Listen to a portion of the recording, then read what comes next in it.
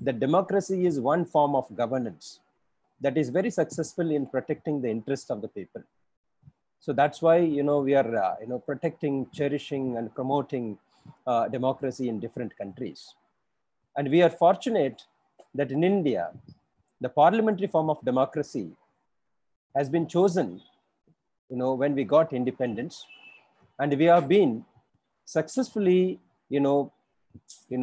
protecting this form of democracy, the parliamentary form of democracy.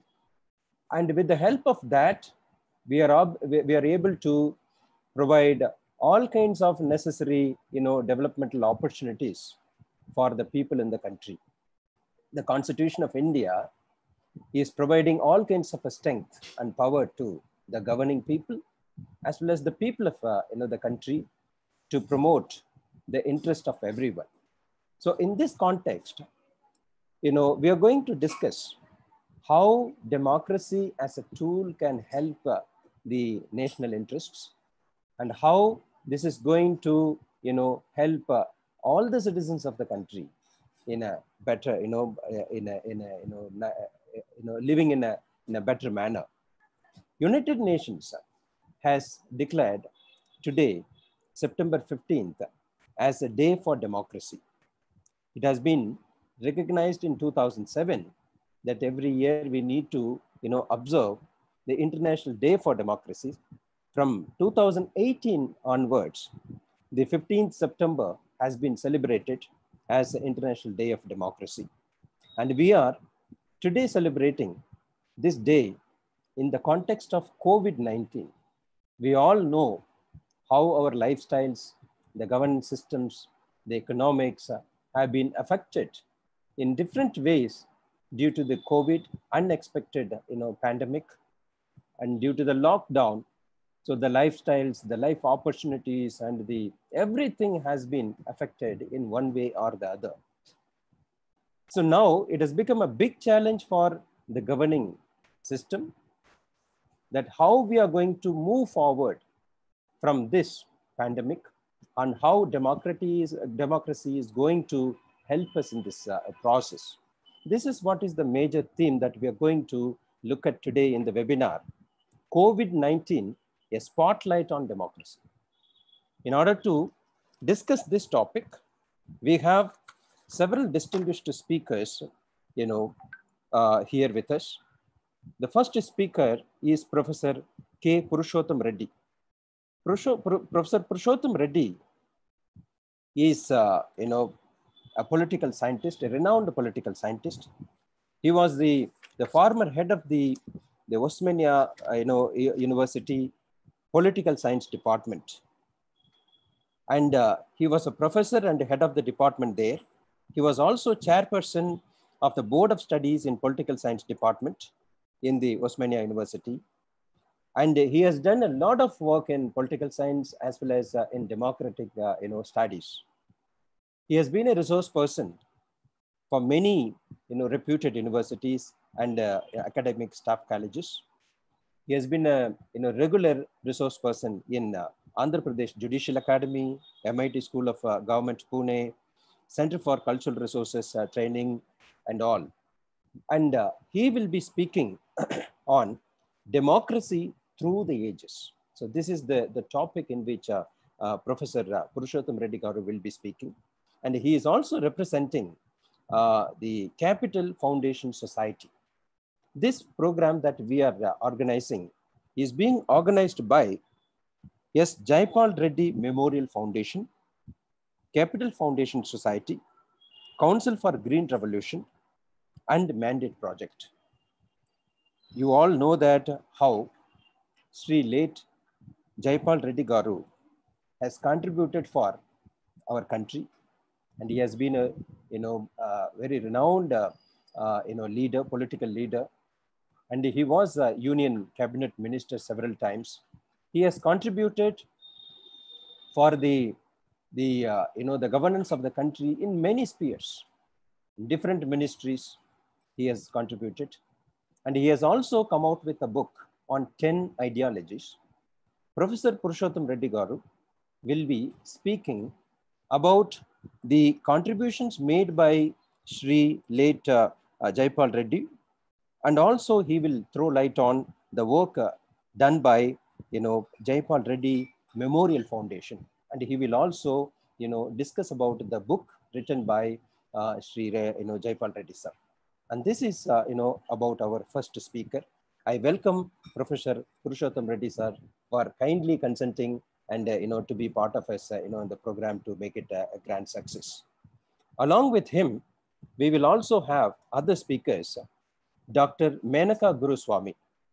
Dr. Menaka Guruswamy is a senior advocate, Supreme Court of India, very renowned figure in the field of law. I will introduce all the speakers when when they speak, and we are also having Dr. Donti Narasimha Reddy. Is a public policy expert and consultant, and he has been a policy expert on different fields. Today, he will be speaking on recent threatening trends to democracy and rights. Then we have Shri Dilip Reddy Garu. So he is the principal of Sakshi School of Journalism, and he is part of Council for Green Revolution. He will be speaking on role of media during pandemic in democracy. We have Shri Harsh Bedi, the founder of the Mandate Project, and he is a young dynamic leader, and he is trying to promote accountability and transparency in all governance systems with the help of technology interventions. He will be speaking on the role of technology in promoting democracy. And we are very fortunate to have Shri Pullapre Balakrishnan, and he is an economist and educationist. And he will be speaking on what the pandemic has revealed about India's democracy. And I welcome all the speakers once again, all the participants once again. I also thank the organizers, Shri S. Jaipal Reddy Memorial Foundation, Capital Foundation Society, New Delhi, Council for Green Revolution and Mandate Project for providing this kind of a platform to discuss the importance of democracy. Now, we will go to our first speaker, Professor K. Purushottam Reddy sir, to speak on democracy through the ages. Over to you, sir. So thank you very much. Really, it's a very important day today. You made an excellent start for the subject, and thank you so much for the kind words said about me. We are all gathered here to somehow protect the flame of democracy. And I sincerely thank the United Nations for having been in the forefront, trying to bring the world together, discussing major issues and trying to evolve a consensus, whether it is international peace or trying to make the world a better place to live by giving an agenda for the nations of the world. Initially, the MDGs or the Millennium Development Goals. And slightly before that, they gave a small prescription known as Agenda 20. Then we come to the present agenda before the world, and that is Sustainable Development Goals. We are in the 5th year, and incidentally, goal number 16, it talks about peace, justice, level playing ground, strong institutions, rule of law, and so on. Thank you, sir, for the wonderful introductory remarks. I am focusing on the book of Jaipal Reddy Garu. I had one advantage with him. Together, we were both in the same college. And he was our president, not only the president of the college, but he also became the president of the entire university. Those days we had university elections in Osman University, and he was the president of the entire university, which means spread over the entire Telangana. Such was his leadership, and he would inspire youngsters those days on the higher values of life. He wrote this book slightly, after becoming the best parliamentarian of the country. All the ideas were constantly with him. Maybe he was mentally fine-tuning them because he himself was an activist and trying to experiment. But towards the later part of his life, he very seriously involved himself and he started writing. This book, 10 Ideologies, he wrote it because one sentence I want to read from the cover of the book, and that explains why this particular book is so very significant. In his own words, today, ideology seems to have become irrelevant.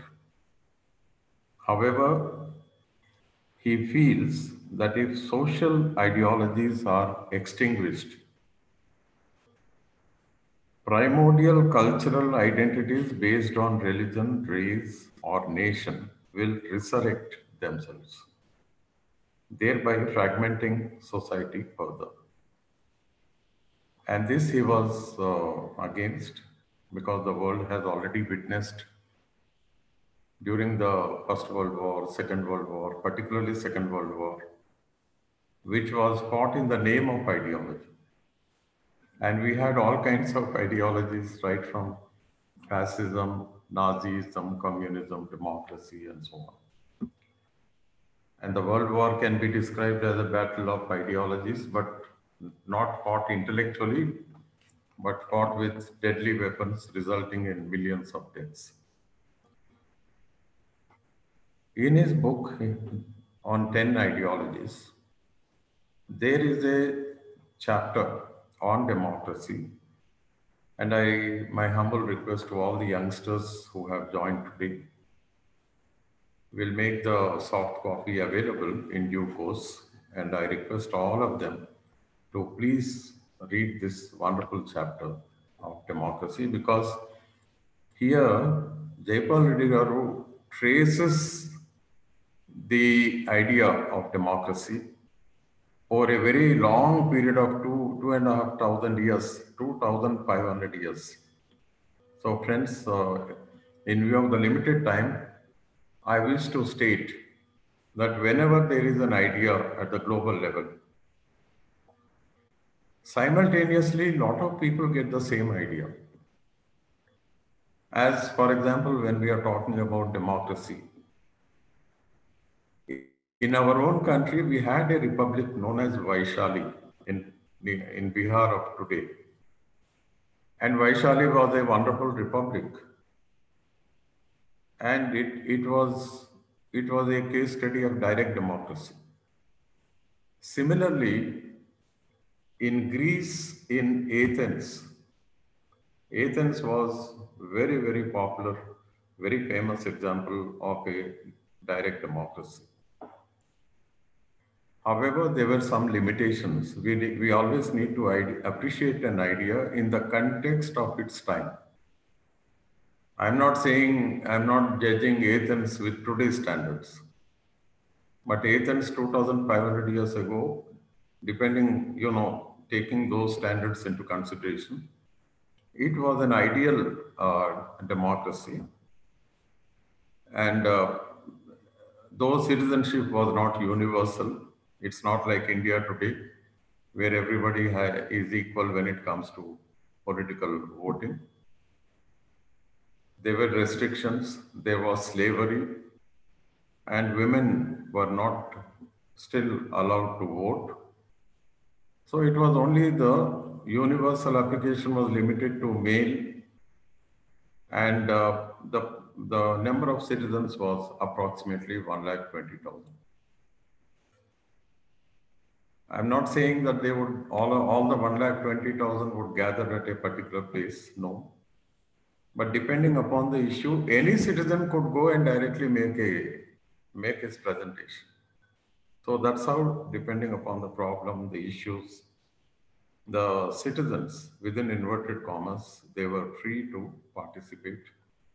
And those days, Athens was very lucky to have a great leader by name Pericles. Pericles is one of the greatest of the great, a great orator, one who stood by the suffering people, always trying to uplift the poorest of the poor. And those days, of course, there were elections, he was elected, but not once. The greatest of the Greek political thinkers, they have commented that Pericles was so popular that he could have been endlessly elected. Endlessly. Unfortunately, after about 25 years of his leadership, there was plague in Athens, and that was the time when Athens was fighting a war with Sparta, and Sparta was a military dictatorship. Unfortunately, plague destroyed Athens' leadership, and Pericles also died. And after his death, Athenian democracy ended. Now the question is, their democracy had taken roots, but unfortunately, there were no strong institutions to carry forward the message of democracy. Athenian democracy ended with Pericles. So that is why we should not be focusing on individuals. Jayapal Reddy Garu is very particular. He mentions that if only there were strong institutions created, the message of democracy, democracy as a form of government would have survived. Well, that did not happen. Now we go a little further. All of us, whenever we are reminded of ancient Greece, we are reminded of Socrates, Plato, Aristotle, and Alexander. The first three were great thinkers. Alexander was, he became I won't say great, but he was a conqueror. Socrates, I'm not going into the details of these three thinkers right now. It's not necessary. Socrates was a philosopher par excellence. And the very fact that he was condemned to death by the rulers then, that is, so the ideas and the questions that Socrates raised, it was causing inconvenience to the rulers of the day.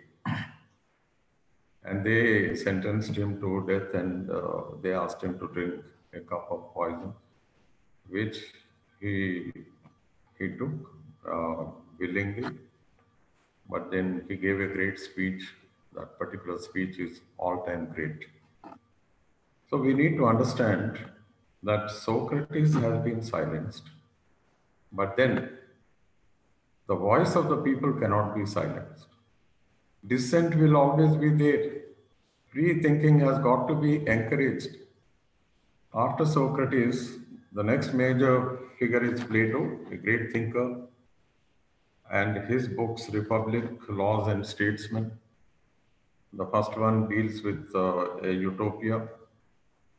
There's no mention of democracy there because in the Republic, it was all a government by the philosopher king and the guardians. But his later books were, they speak volumes about his increasing interest in some kind of a continuity, some kind of a solid rules and regulations. Though apologetically, Plato mentions about statesmen, and he also speaks about laws, but these two books were not his best.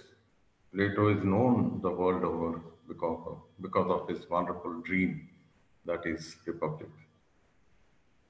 Then we have Aristotle. About Aristotle, it is said that he analyzed 120 constitutions. Now, the point is, 2,500 years ago, 120 states had constitutions. And Aristotle, when he read all the constitutions, he classified the constitutions. So that only means that those days, mostly they were city-states, and each city had its own constitution. And Aristotle's contribution is in many fields. He can be described as a forerunner of the concept of the theory of separation of powers. He spoke about revolutions. He spoke about the middle classes as a bulwark against revolutions. He spoke about how governments changed from bad to better. And he also spoke about the citizenship responsibilities. Friends, we go a little further. I'm not interested in Alexander.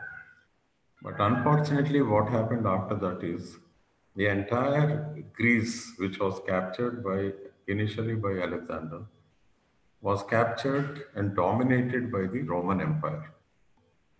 And about the Roman Empire, we need to understand that till Julius Caesar came onto the stage, Rome had a history of representative government. Again, not on ideal terms. We cannot judge those governments by today's standards. But definitely they were senators, they were consuls.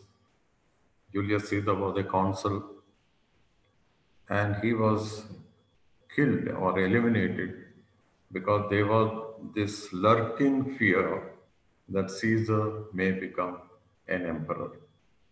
But after his death, the Roman democracy became the Roman Empire. And that continued for nearly 2000 years.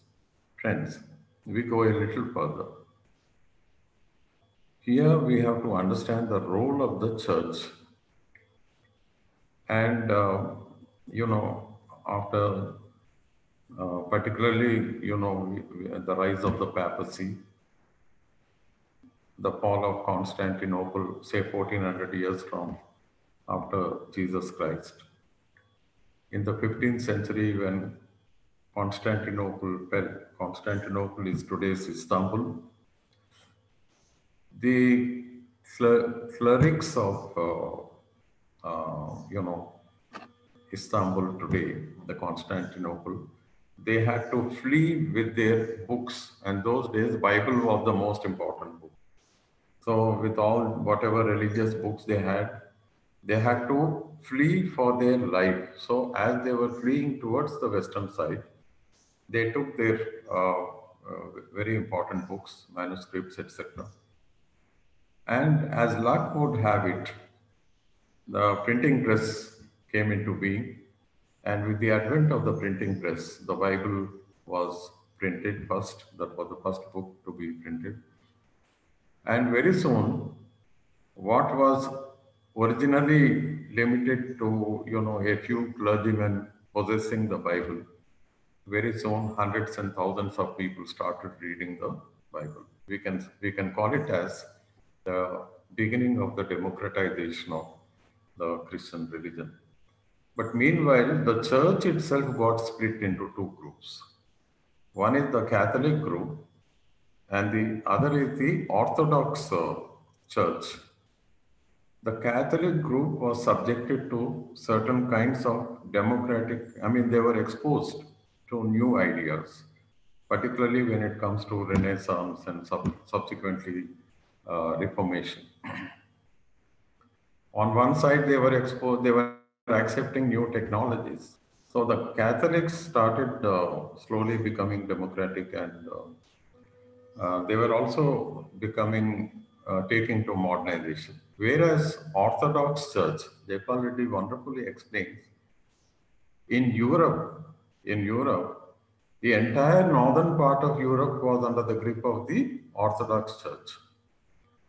For example, right now, right from what we call the Scandinavian countries, the entire former USSR. Entire USSR was under the Orthodox Church, and our Orthodox Church did not permit free thinking. And that is why the ideas of Renaissance and Reformation and the ideas, the early winds of democracy did not reach that particular area.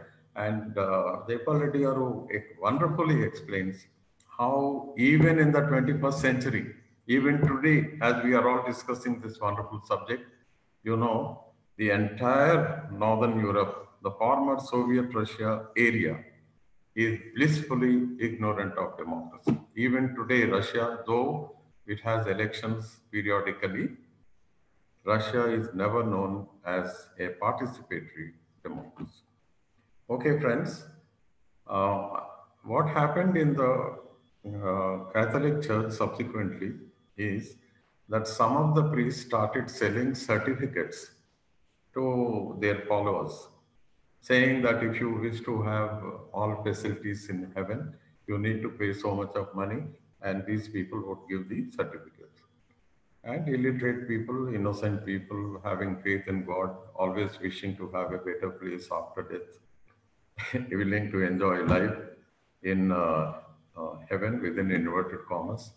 They were shelling out huge volume, sum of money, and they were purchasing. Okay. This led to Protestantism.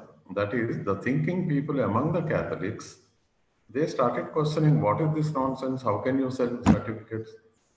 This is not fair. You are cheating. And therefore, they protested. And that protest became a great revolution. And that's why today Protestantism is extremely popular. More number of people it attracts the intelligentsia among the Catholic community. Okay. I have to mention Jayapal Reddy Garu was tracing the idea of democracy. And frankly speaking, as a student of political science, I'm really grateful for the wonderful service he has rendered. He made it everything easy for us to follow. And here he goes on to mention three revolutions. One is the English Revolution. And this English Revolution is in two parts. First, when it was in the 14th century, Magna Carta was signed between the king and the noblemen, and the king very, reluctantly started sharing some of his very important powers with the nobles of the day. I'm not saying it was a big leap forward, but definitely it resulted in the weakening of the monarch, and to that extent it is democratic. Then we come to, I'll come to the English Revolution slightly later again. This is the first part. We come to the American Revolution. Initially, it started as, as the American War of Independence. But very soon, the intelligentsia, particularly Thomas Jefferson, he took the lead and he started speaking about democracy. And his contribution there is very, very high. Later on, he himself became the president. He became the third president of America. But frankly speaking, his contribution in the initial years is one of the best. And in the American contribution, it is a tribute to the division of separation of powers as propounded by, here there are about 3-4 important thinkers. One is Locke. American Constitution owes a lot to John Locke, that is one. Secondly, Montesquieu subsequently. Of course, they were inspired by the encyclopedia, the group which published the encyclopedia. They were known as the encyclopedic group. Voltaire was one of the high priests of the French Revolution. Voltaire, Locke, Rousseau, and a whole lot of others. They were, they created an environment where there was tremendous intellectual churning. There is a very important quotation in Jayapal Reddy's work. In his own words, he mentions, unless people come together and discuss, it is not necessary that they should agree with everything. They should differ, then there should be a tremendous discussion. And this intellectual, churning is very, very important. It creates the right condition, right atmosphere for the survival of democracy. So American Constitution came into being. Subsequently, I come to the, Gettysburg speech of Abraham Lincoln, where we all are we continuously remind ourselves that democracy is by the people, for the people. Of the people, by the people, and for the people. But normally we tend to forget the last part. See, what Jayapal Reddy garu was emphasizing is, yes, the government should be of the people, by the people. But he went on to say that it should also be for the people. Also be. See, the word also be, he was focusing on that. Okay, government of the people, by the people, but it should also be for the people. I request everyone to note this, because we are living at a time when governments are functioning to please a few corporates. No, that is not democracy. Democracy means that the government should work for the people. Every decision, it should be in the interest of the people, not in the interest of a few corporates. Okay. Then we come to 17th century, again UK, and there, in 1649, the king, Charles I, was asked to come to Parliament. There were allegations against him, and there was a big inquiry, and ultimately he was found guilty. And in the January of 1649, he was killed, executed. This point is very important because we talk about British monarchy. Even today, they have some kind of a monarchy left. They call it as the constitutional monarchy. But in a real democracy, that is not necessary.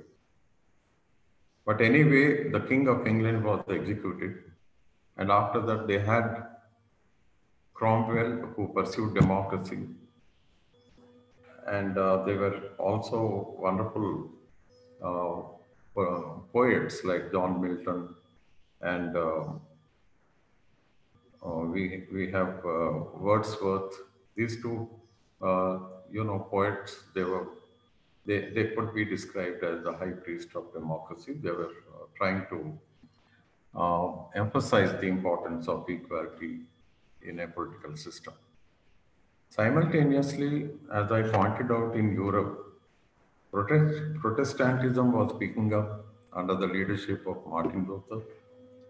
On one side, they were trying to destroy the vestiges of papacy, full control of the church and all that.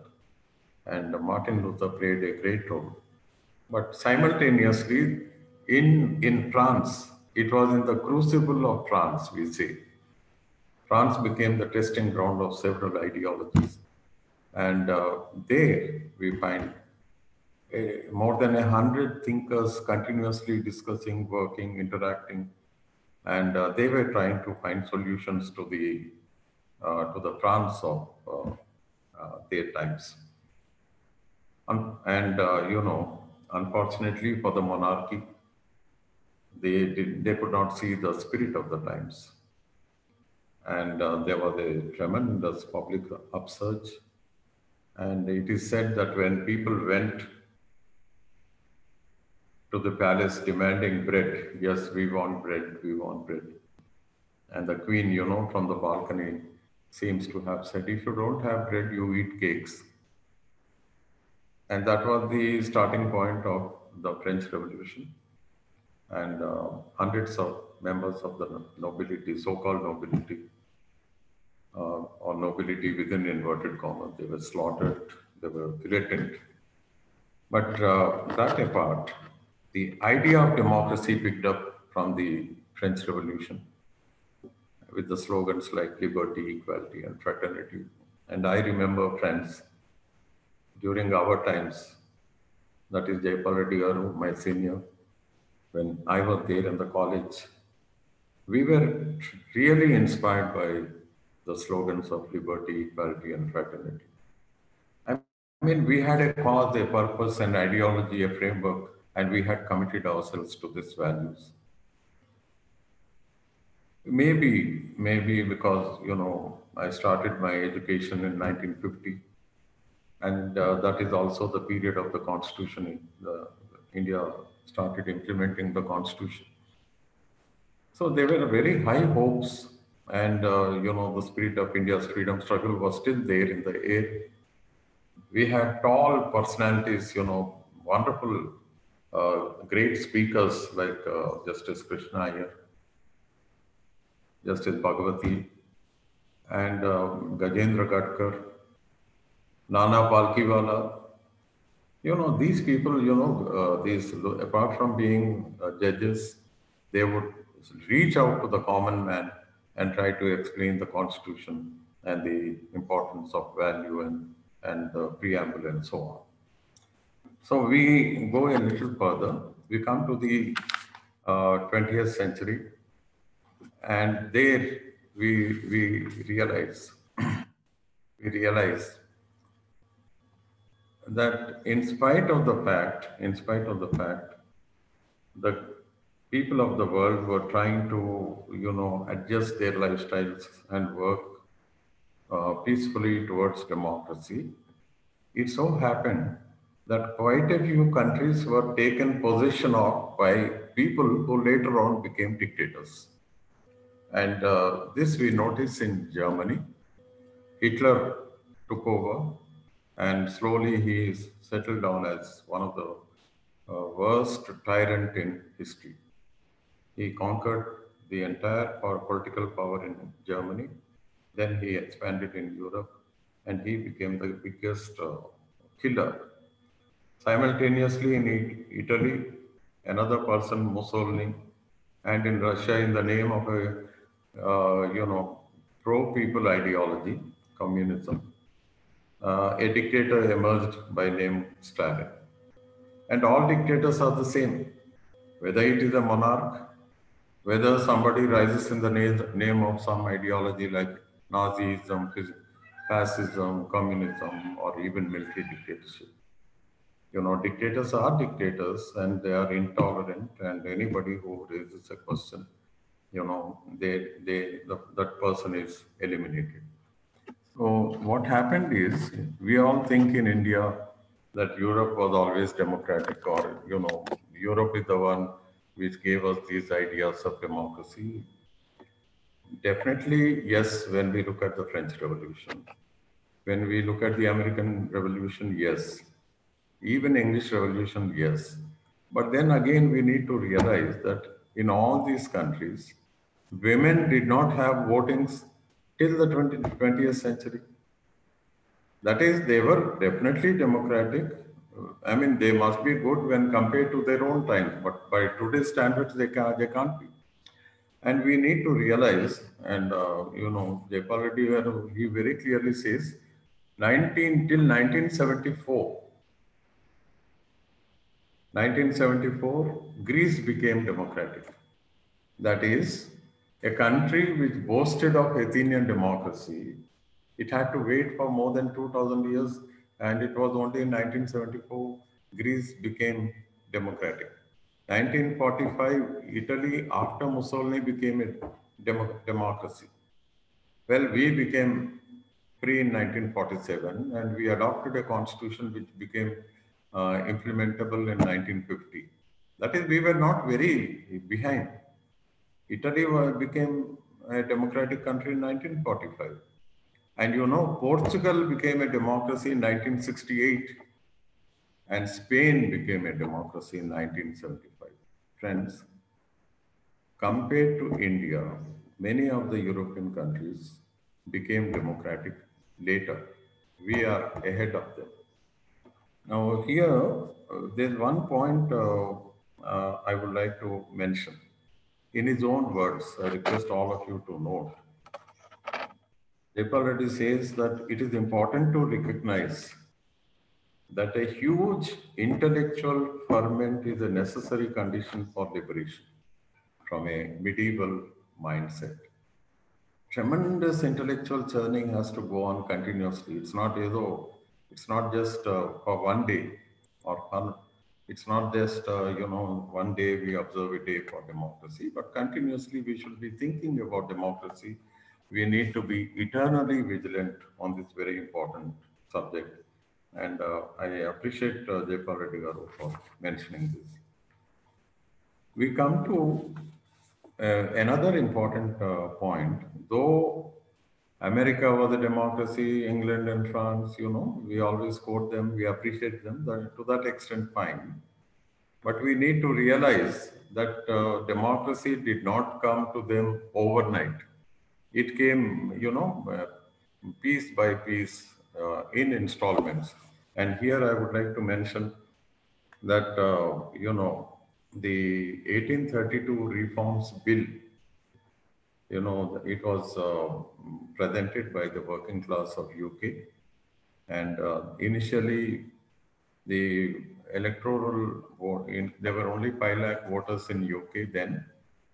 And after the struggles, 1832 subsequently, we realized that very, very reluctantly they started giving voting rights to the working class in the villages also.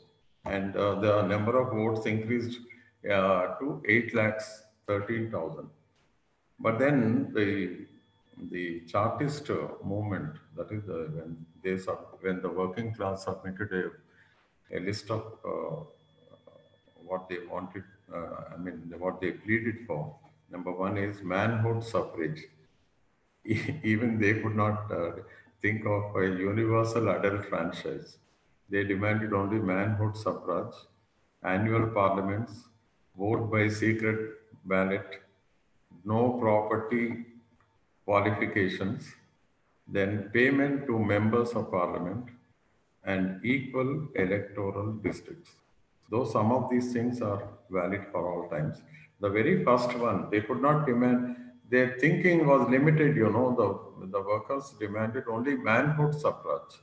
And this was in the middle of 19th century. Of course, some of the British prime ministers were quick enough to accept them. Benjamin Disraeli, he agreed, and later on, the manhood suffrage came into being in the 20th century, 1918, and women became voters in 1928.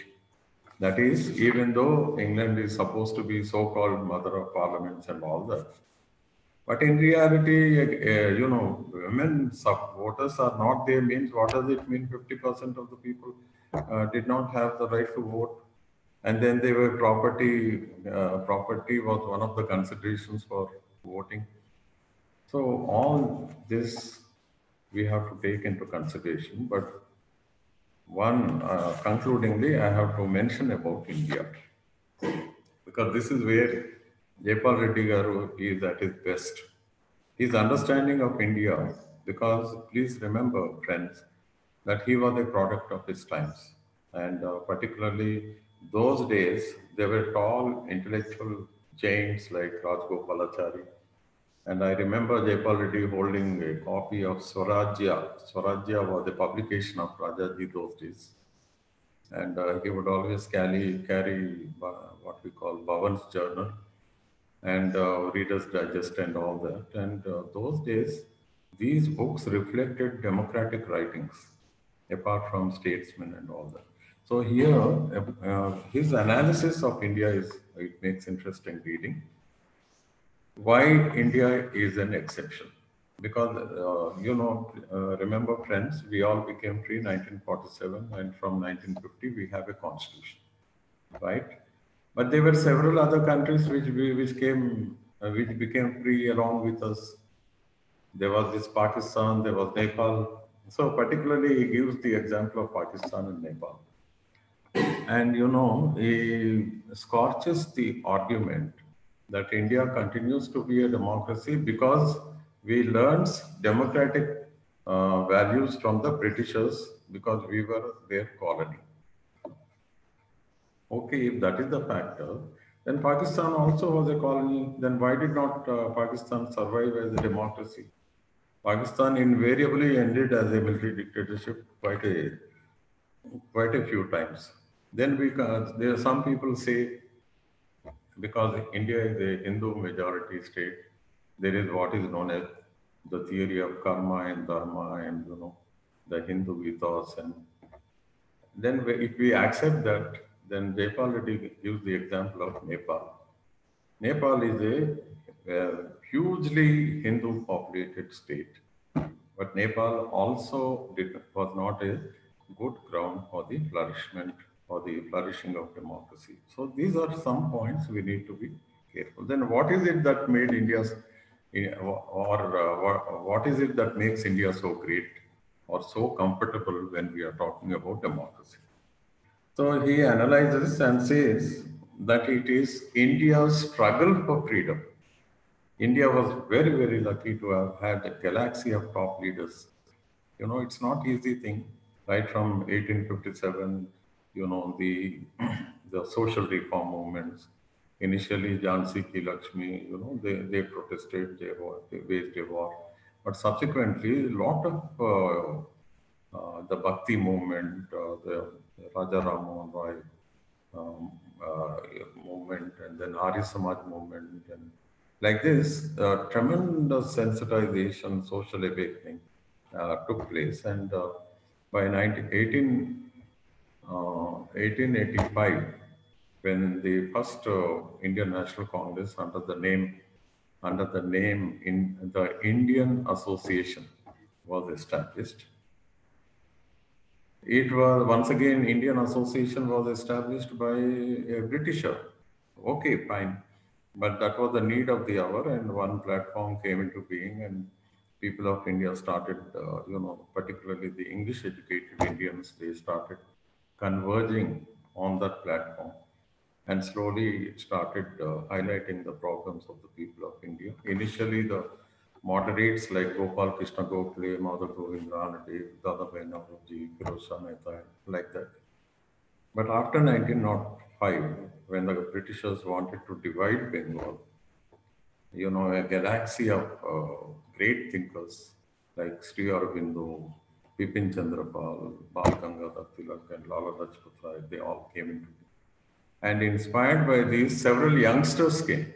And these youngsters were, they are dubbed as terrorists, which is wrong. They were people with a lot of emotions. They were committed to the cause of this country. And they sacrificed their life at the altar of Mother India. And that is Bhagat Singh. Bhagat Singh, Chandrasekhar Azad, and the galaxy of the people who happily Alluri Sita Ramaraju. It's not a joke, when a person decides to sacrifice his most important thing, that is life, at the altar of the country, at the altar of Mother India. And the very idea of Mother India was given by Bankim Chandra Chatterjee, nourished by Aurobindo, and great stalwarts like Rabindranath Tagore and Netaji Subhash Chandra Bose. So it is not possible to take all the names, but hats off to the galaxy of who is who. And then enters Gandhi. And because Jaypal Reddy Garu, as a contemporary, I have always seen a Gandhi in him. Please remember that he was a Gandhian to the core, a person who believed in non-violence. And about Gandhi, he says that Gandhi is the one who connected India. Till then, India's freedom struggle was isolated in different parts of the country, and it is only Gandhi who connected, and that is why he becomes the father of the nation. And one word about Gandhi, he says, see, that is the greatness of the person Mahatma Gandhi, the person Gandhi, Mohandas Karamchand Gandhi, that he could attract the attention of the entire country. everybody, he was, you know, people in India, the poorest of the poor, the illiterate people living in the remotest corners of the country, they saw in Gandhi a person whom they can trust. And that is why when Gandhiji gave a call of civil disobedience, non-violent struggles, millions of people quoted arrest. Nothing like this ever happened anywhere in the world. This is what Jaypal Reddy says. And this did not happen for one day, but for nearly 25 to 30 years, you know, continuously, wave after wave, Indians coming and getting arrested, getting beaten up, sitting in a satyagraha or performing a hunger strike. And that was also the time when India was making its constitution. Don't ever think, friends, that freedom came just like that. No, it is not by anybody's charity. It is we, the people, our ancestors. They have struggled very, very hard, and India is a showcase. Nowhere in the world, this point is very important. Ekkada kuda, nowhere in the world there is a parallel to Indian freedom struggle, and the credit goes to Mahatma Gandhi and the tall leadership that he promoted and the values, you know, values, you know, it created an ethical atmosphere. Of course, every other factor may have helped. English education, top leadership of India going to UK, studying language, law, exposed to British parliamentary practices, all that is fine. But, but, but, yes, it is India's freedom struggle, a very unique struggle. And okay, we become free. We have a parliamentary democracy, and continuously, you know, we are discussing democracy, but we are also discussing a tall personality of our contemporary times. It's not a joke that Jaypal Reddy, as a person, was elected 7 times to Parliament and 5 times to Assembly, twice the president of the University Teacher Students Organization. And continuously, he was an inspiration. He did not agree with Mrs. Indira Gandhi when emergency was declared. That is, he walked the talk. చాలా మంది మాట్లాడతారు కానీ చేయరు. But he walked the talk.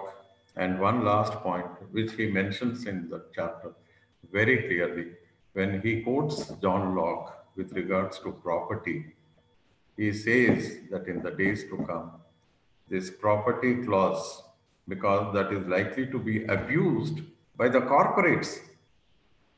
And he withstood, you know, when it came to taking on the Reliance as a corporate entity. We all know that Jaypal Reddy stood for the country and not for the corporates. I thank my friend Pushpa Kumar Garu and the organizers for this wonderful opportunity. Thank you very much.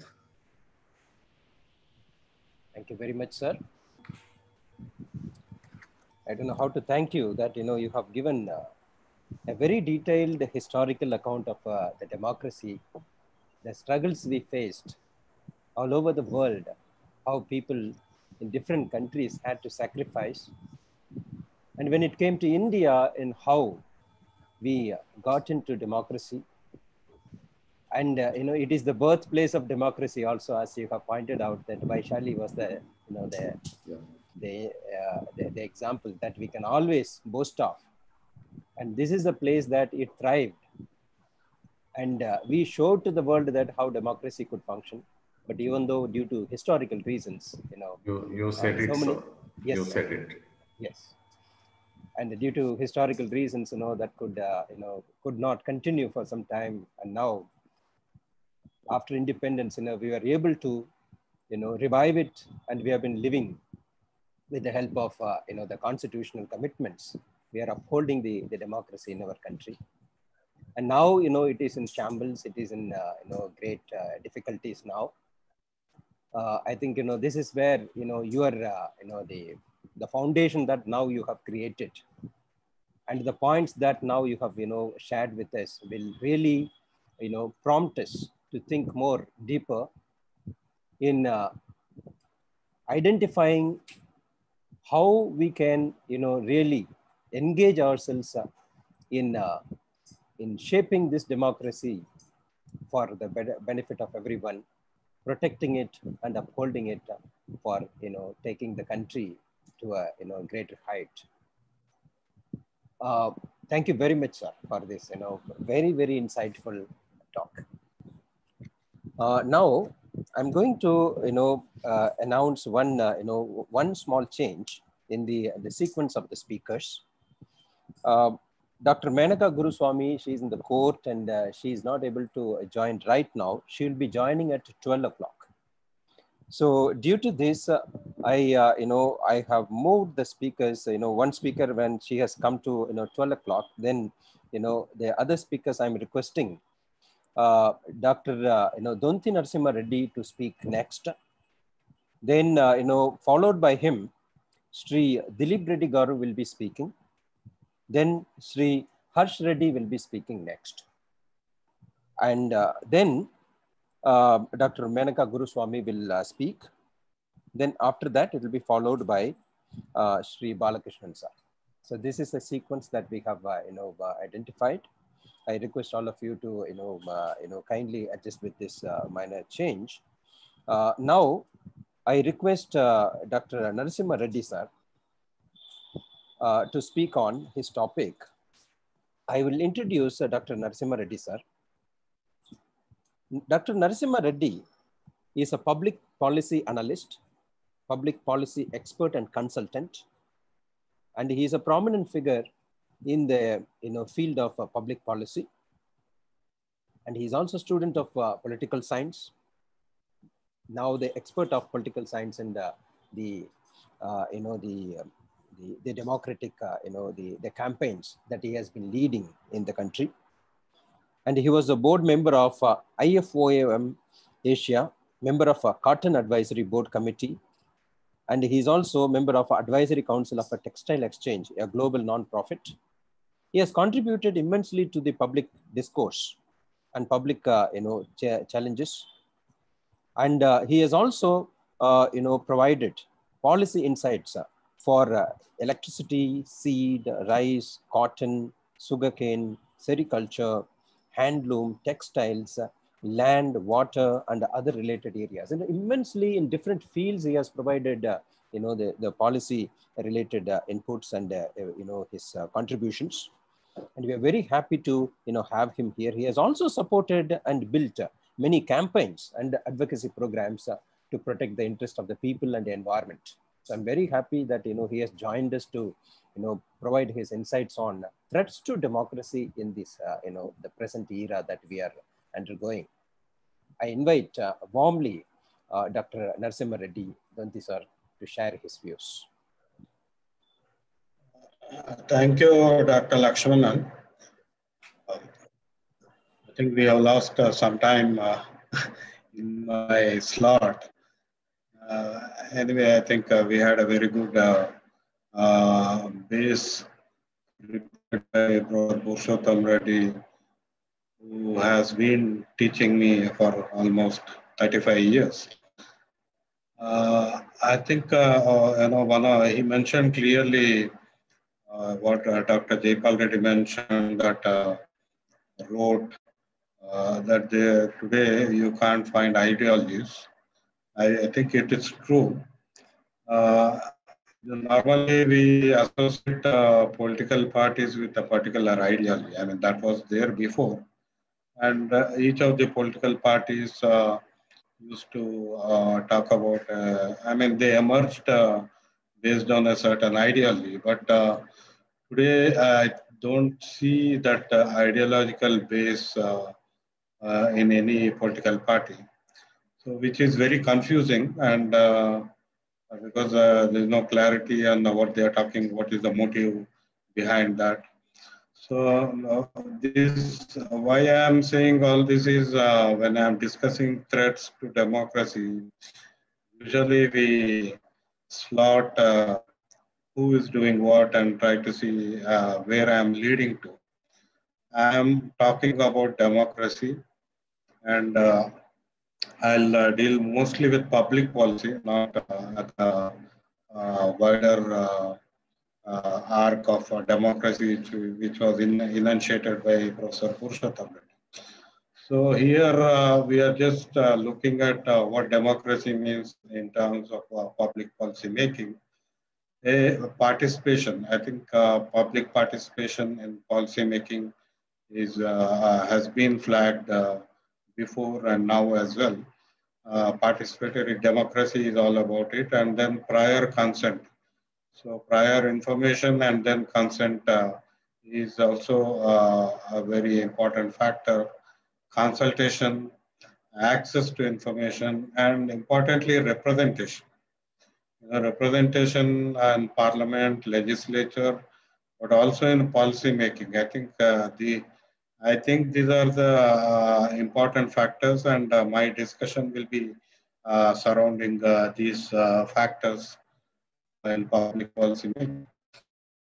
Now we are seeing a lot of distortions to these democratic principles coming from different areas. One, trade. If you look at pre-1995 trade discussions, GATT related discussions, and then the emergence of World Trade Organization, and subsequent discussions for agreement on various trade agreements. There is this democratic space constriction we could see.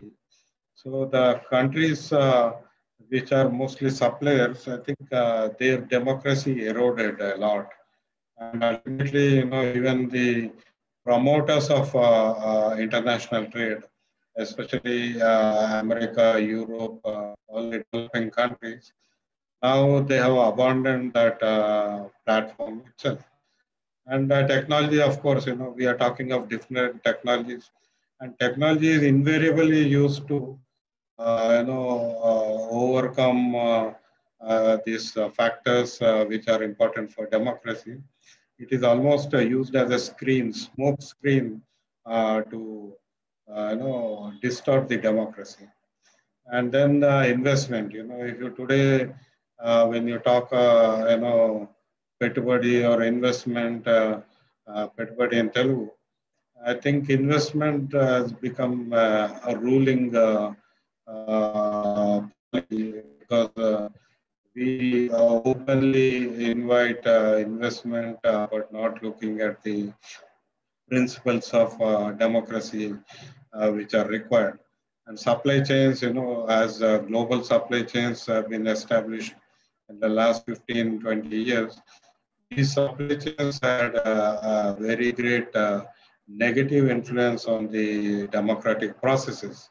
I think processes are very, very important.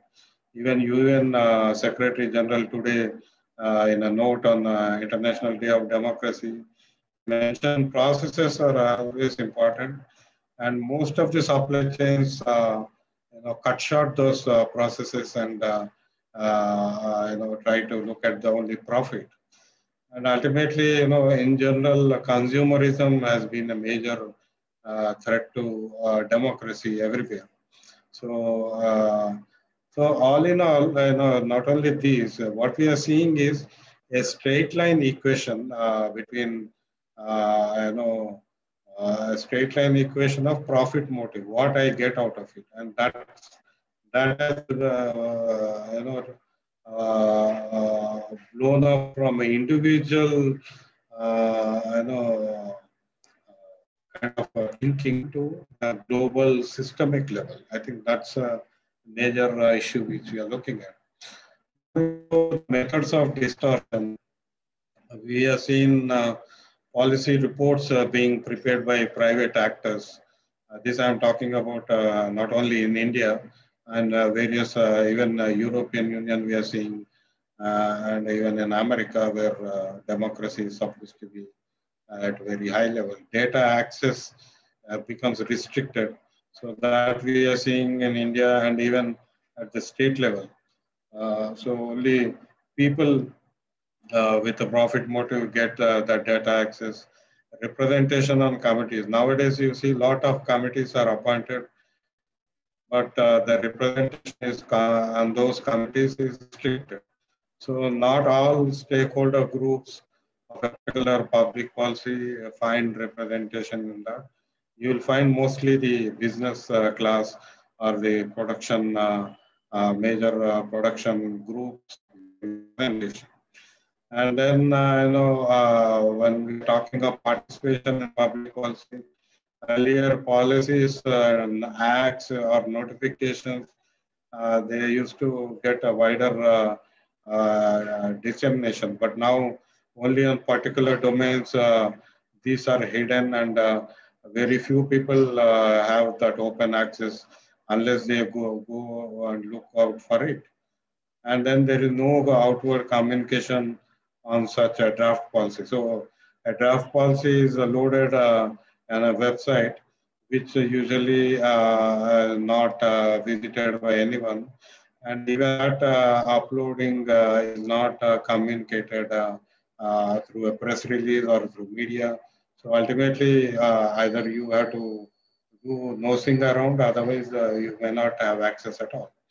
Language has been flagged for long.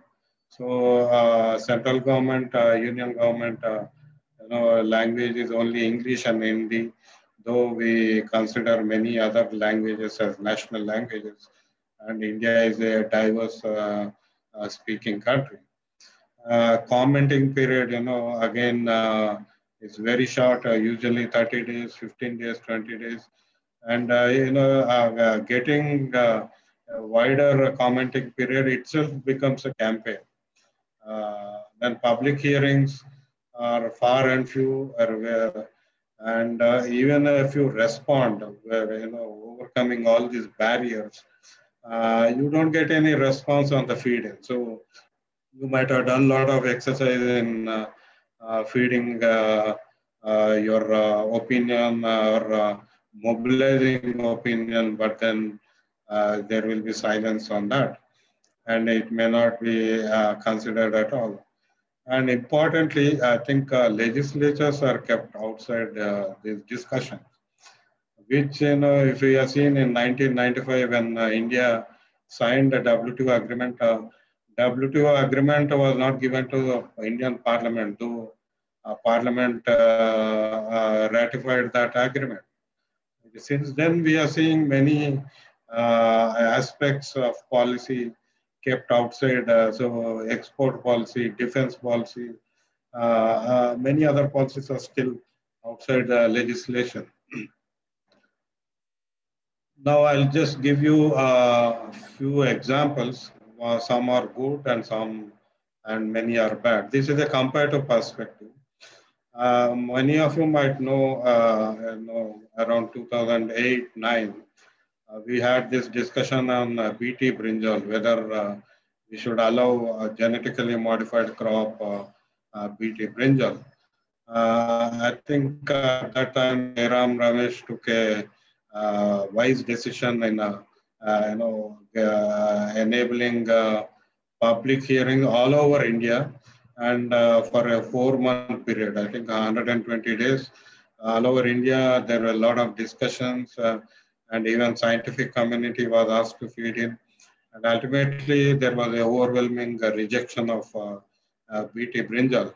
I think this should go as a positive example whenever we are trying to bring a new technology, because the argument by this technology promoters is technology is always good and technology is required. But then it has to, the decision has to be taken by the people. So I think when technology, science, which look like more purely technical and require specialist knowledge, even their public consultations are required, and BT brinjal established that need. And pesticide management bill, that was hanging since 2008. But at least in the last 2 years, it was put on the public domain, and there was some discussion. And right now it is in Parliament. Probably today or tomorrow, it will be taken up for passing in Rajya Sabha and Lok Sabha. But still, though there are problems with the bill, the process was at least more participatory. Now, a decreasing level of goodness we can see is the GST. GST, there was a lot of discussion among state governments and union government, but public participation was very low in that. And ultimately, we are seeing GST. GST promised a single national tax, but now there are 4 different kinds of taxes, and even taxing, is a matter of controversy. And ultimately, Parliament has no clue of what is happening with the GST, because GST Council is autonomous, and I don't think Parliament has yet reviewed the decisions of GST. Now, recent environment impact assessment notification 2020, again, of course, it was put up on the website, and commenting period increased from 45 days to 90 days. I think that is, in process terms, it is fine, but ultimately now it is still in the red, because whether 2 lakh, I think 20 lakh comments have been, people have commented, we are not sure how much of that feedback will be taken in. Now, currently, the big discussion is on data protection. Citizens' data, I think it is being taken through various forms, right from Aadhaar card, and now there is a data privacy, personal data protection bill. I think between all these measures, people are aware, because the privacy concerns are being raised, but government has not yet responded on that. And when we see demonetization has been brought in basically to digitize the economy, I think again public participation, consultations have been very low there. So data concerns are still there, and we are not sure how this will be taken. But yet, the bill has been put up, and then NITI Aayog has recently put out a discussion paper. So there is at some level some discussion, but I think we need to deepen the process behind that. Trade agreements, though the people have been commenting, but again, it has not deepened to the extent our democracy demands. Now, negatives, as I mentioned, Aadhaar is completely imposed kind of policy. BT cotton seeds, which were brought in 2003, again, they came in without any discussion, consultation, and acceptance. And farmers are facing a lot of problems. Suicides are happening. The cost has increased, and the contamination of the genetic material is continuous, and now we're seeing illegal HTBT cotton seeds are coming.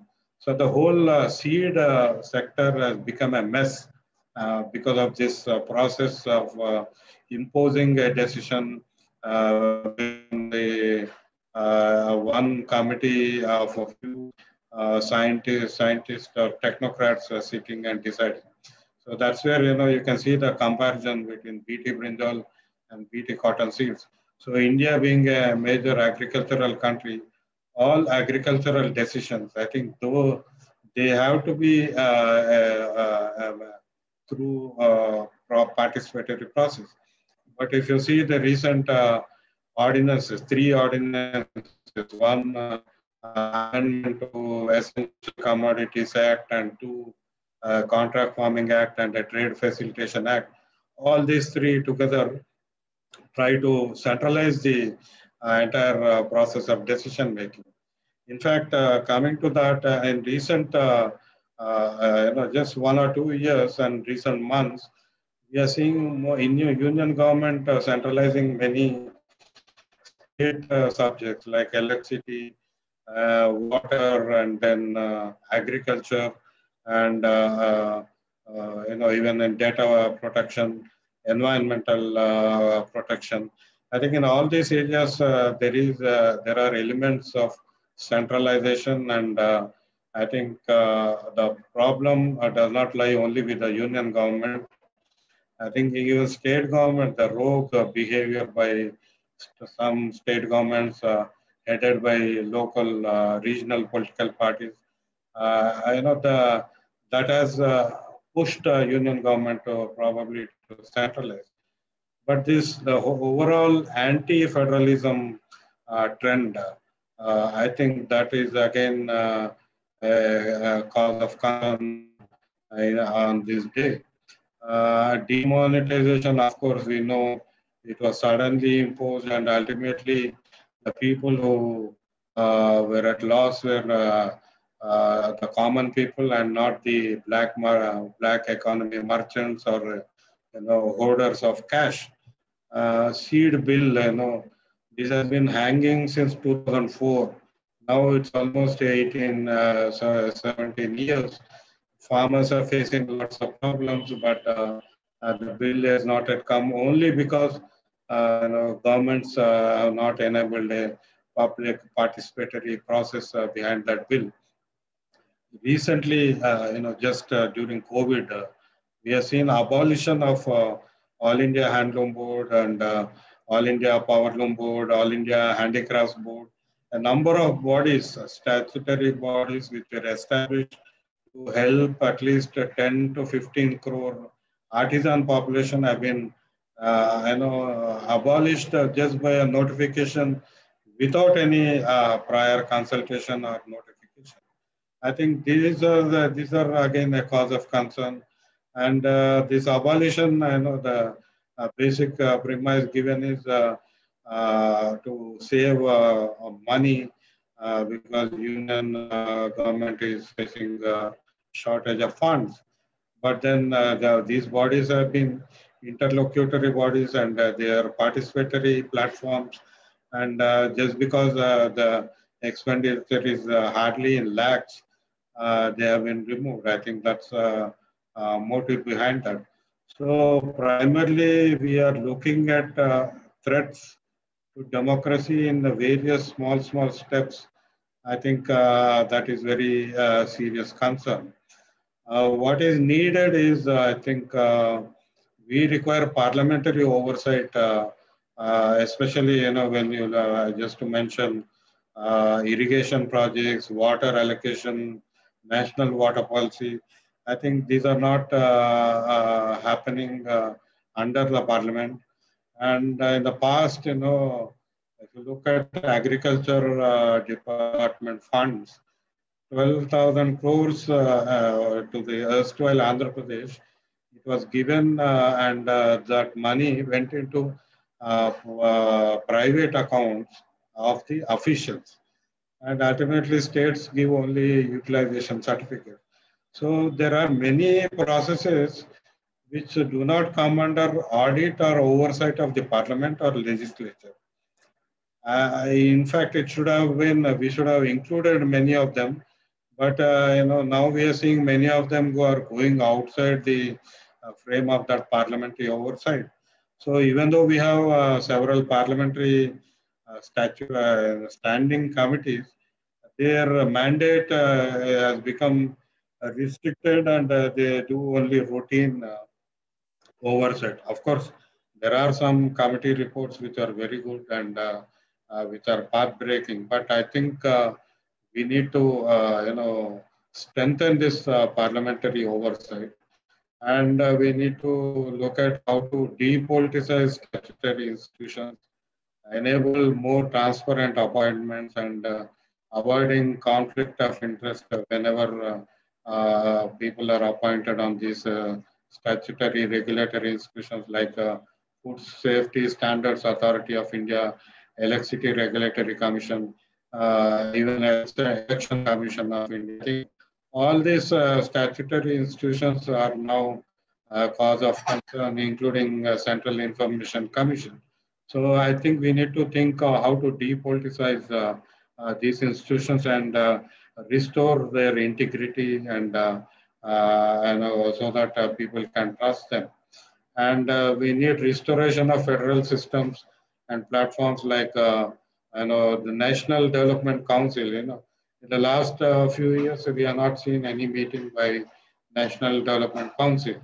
I think those kind of platforms need to be revived and strengthened.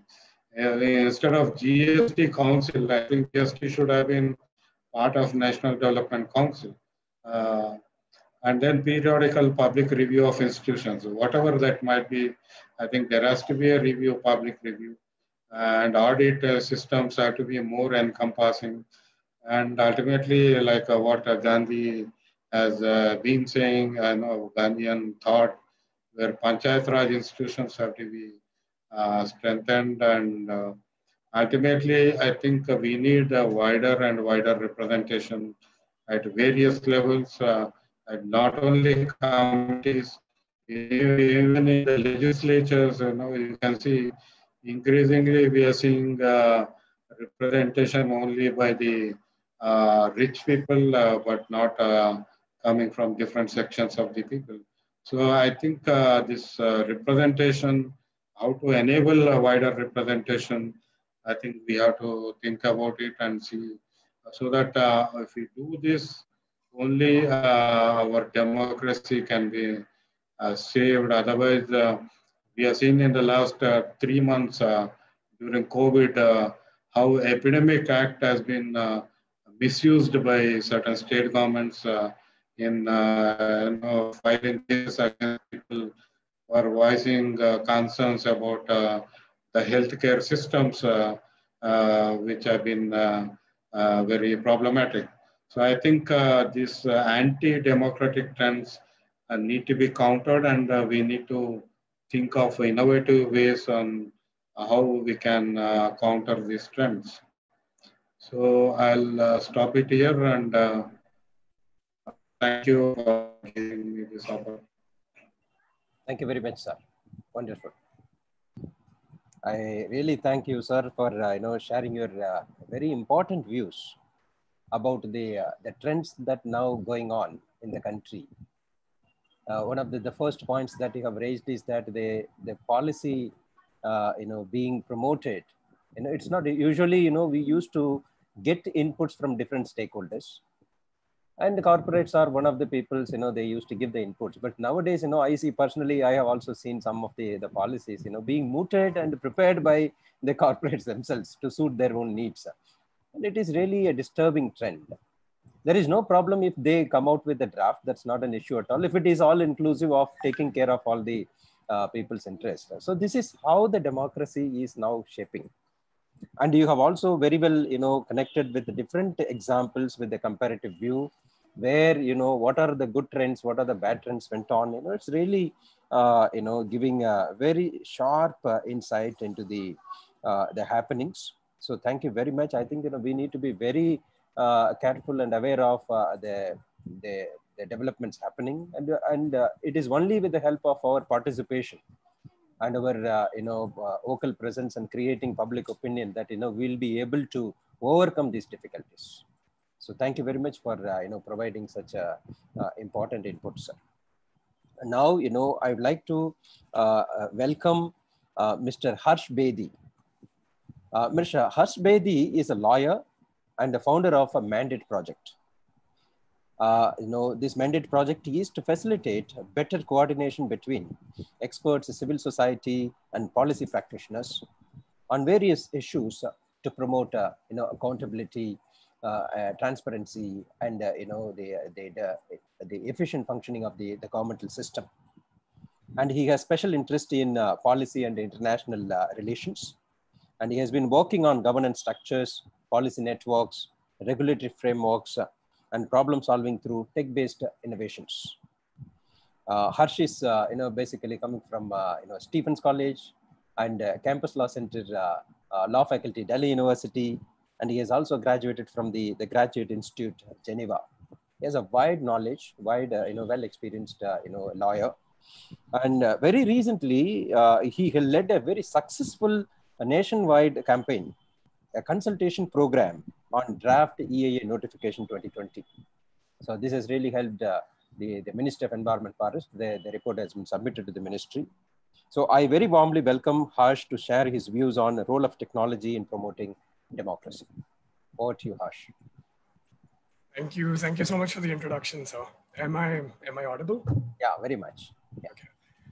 So good afternoon. No, it's still morning. So it's been moved forward. I was assuming that we would be starting I would be starting later. Yes. So good morning, everyone. It's still morning. It's an honor to be on today's panel with such distinguished speakers. I've already had the privilege of working under the guidance of Dr. L. Pushpakumar, and I've interacted with Dr. Danthi Narasimha Reddy on a previous occasion, which is the EIA consultation program that Sir mentioned. So it's wonderful to see both of you again. I've been listening carefully to Dr. Purushottam Reddy and Dr. Narasimha Reddy, and thank them for their educative talks, which have covered the history, values, and threats to democracy quite comprehensively. And they've raised very important points. So I'll do my best to avoid restating what they've already covered as best I can. I'd like to begin by placing our discussion on democracy in the present context, identify certain challenges, and then move towards the role of technology in promoting democratic practices. So I'll be speaking of democracies generally and will situate the discussion on India at certain points. Now, in the context of COVID-19, we're of course facing a global... Harsh, can you be a little louder? I can. Is it not audible?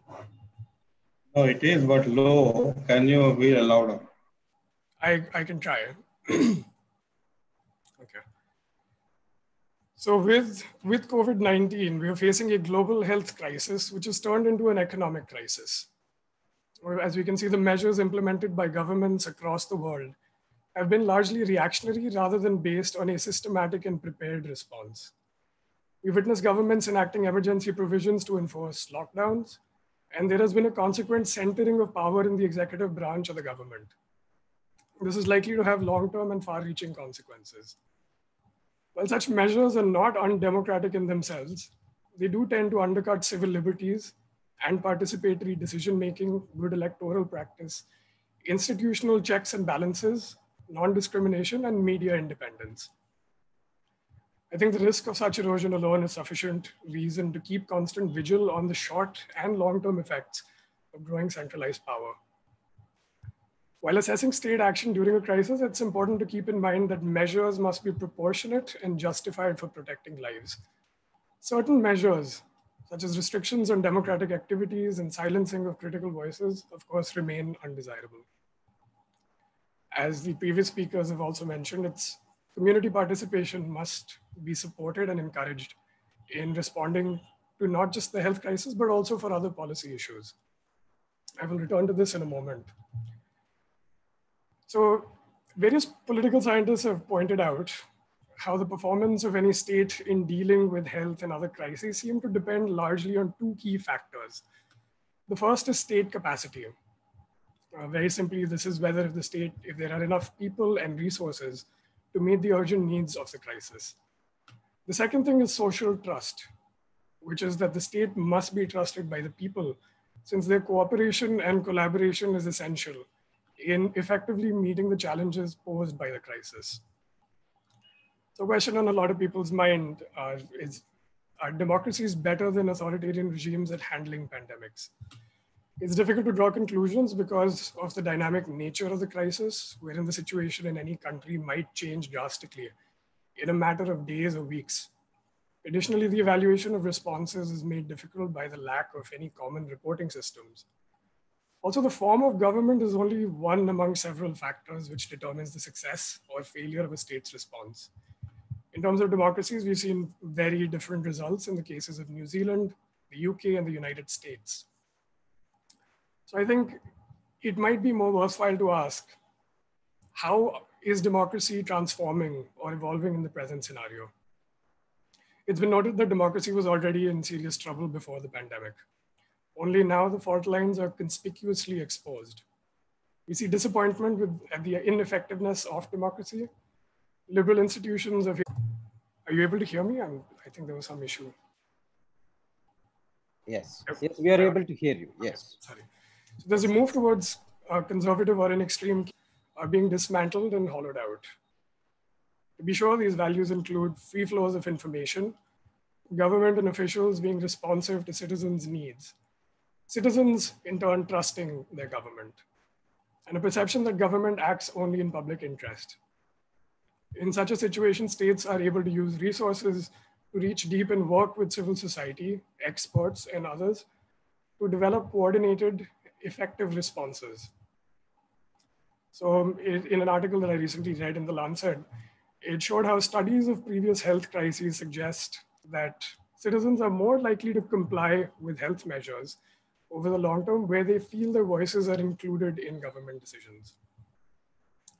Okay, so I know this paints a slightly grim picture, but there is, of course, another story as well. While COVID has triggered anti-democratic restrictions in some places, it has also incentivized innovative pro-democratic efforts and initiatives. Signs of stronger democratic resolve are evident in increasing civic activism despite rigid restrictions. So the real threat associated with COVID-19 emergency measures has spurred campaigns to monitor abuse of rights by governments during the health emergency. New civic practices and initiatives have allowed support being provided to the most vulnerable parts of society. Efforts aimed at complementing state capacity have been helping provide medical supplies or food, as we've seen in India, as the support has come from NGOs, from private actors, celebrities, etc. And these programs help in assisting members of vulnerable local communities and running social support schemes.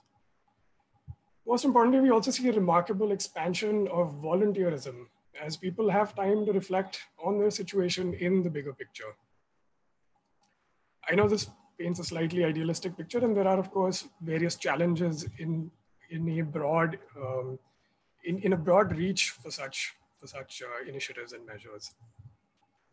So in the context of the challenges and the opportunities pointed out, what role can technology play in safeguarding democracy and improving governance? I think the most obvious role technology can play is in providing access to information, which in the context of a pandemic ensures government cover-ups don't cost lives. Importantly, in democracies, people can vote against governments that perform badly in the crisis. The hope and the assumption in a perfect scenario is that electoral accountability should give leaders good incentive to enact good policies. However, this entire expectation is defeated when information is made unavailable. So it must be emphasized that it's essential that governments remain committed to democratic values, practices, and processes in a meaningful manner by being open and easing access to data. So turning our focus to India in particular, and speaking on technology, it seems that over time, internet communication technology holds the potential of becoming a great equalizer in a diverse, unequal, and developing country like ours.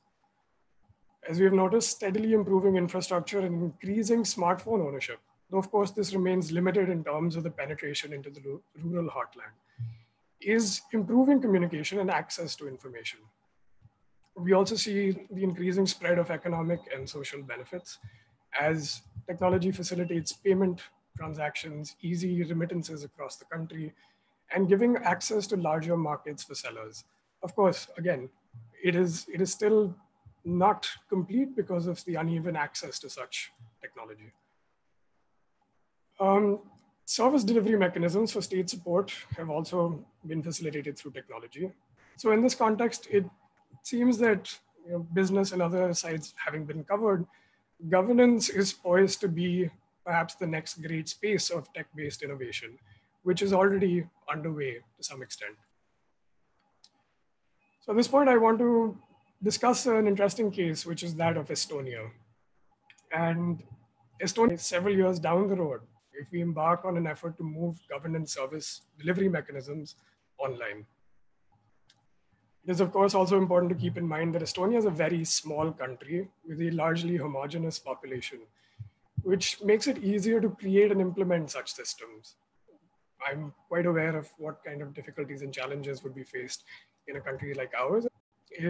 They created online systems, provided a unique digital identification. And I know some people may think of the Aadhaar initiative as something akin to this, but it's important to note how data protection and safeguarding the data of citizens was key to the design of the structure from the get-go. And because of such safety measures being implemented, they were able to move certain key services online. For for instance, filing of their taxes. They began I-voting all the way back in 2005. At this point, 99% of all public services in Estonia are available online. It would take you just about 5 minutes to file your taxes.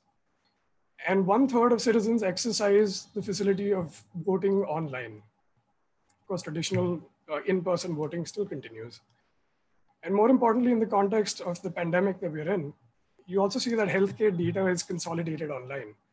The entire history of patients, what kind of procedures they've had, what kind of medication, et cetera, they've received, is safely stored online. The citizens themselves are the owners of this data, and any access made by any state service to such data is immediately notified to the citizen. So Estonia is not alone, as other countries are also attempting to incorporate innovations which support and help democratic institutions regain legitimacy. New type of democratic processes are emerging.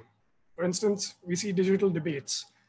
As a large number of democratic forums have sprung up, there is an attempt to link citizens into the decision-making process through the use of social media and other tools.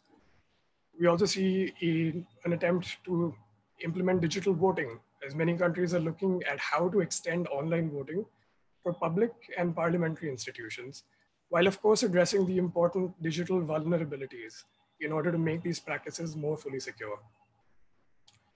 Other notable emergent innovations in democratic participation include online protests. I think all of us would remember the spamming of the account of the Minister for Environment in response to the environment impact assessment notification and the public consultation that happened. I think Fridays for Future spearheaded this, and we saw what resistance they were met with. We also see parliamentary digitization. So the UK, most notably, broke with 700 years of tradition during the pandemic and had a hybrid sitting of the parliament, where the bulk of the House joined via Zoom conference because of health-related considerations during the pandemic.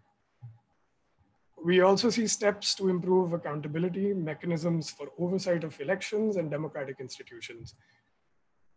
So what I'm trying to get at here is that technology can create new access points to deal with specific policy challenges that require deeper change. This, however, must be approached in a manner that counters resistance to change from different quarters by being as inclusive and, most importantly, accessible to all. Because the worst thing that you can do is to perpetuate inequality through the digital divide, which exists in not just India, but in many other countries in the developing world. Also, in terms of a concrete example of how democratic practices have adapted to the changed circumstance currently, we see that presently there are restrictions on physical movement and limitations to gathering, for instance, demonstrations against questionable laws, etc. So we see how, for instance, the resistance to the EIA was met by civil society organizations and initiatives online. Now, even as Dr. Narasimha Reddy pointed out, it is not fully representative at this stage because of problems of access. But at least there is a movement in the direction of exploring such avenues.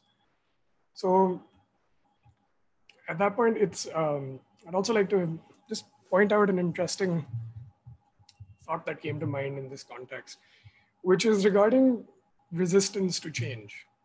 And I want to frame this in a feasibility versus willingness debate. So in terms of resistance to change, and that means adapting to new technologies also, it's commonsensical that this primarily flows from those who benefit from the status quo. With the pandemic, you see an important disruptive event, and such disruptions often lead to loosening of existing values and systems insofar as they are incompatible with the changed circumstance. So to give an illustration, we can look at the judiciary. For many years, there has been a call for moving hearings online in order to ease access to the judicial system, especially for people in remote corners, and also to ease and facilitate access to justice. So the resistance that comes to this has primarily taken the form of arguments on the grounds of impossibility or feasibility. However, when physical hearings were made impossible during the pandemic, the adoption of new technology became the only way forward. So the tools for online hearings were developed and implemented, though it's happened in a limited fashion, and you see the Supreme Court and various high courts adopting this technology, it'll still take time for it to be implemented across the board, even to the lower judiciary, etc. So what we see here is that what was discussed in the vein of a feasibility problem is actually a willingness problem to some extent. There, of course, are feasibility concerns as well. But once such changes are initiated, they set important precedents, which at the very least, at least challenge resistance on the previous grounds of feasibility and impossibility. So again, while such innovations are promising and likely to help revive certain institutions, the primary challenges in a country like India with its diverse population, uneven distribution of resources and access to technological infrastructure will require a concerted effort on the part of the government, but also on the part of civil society in order to become effective.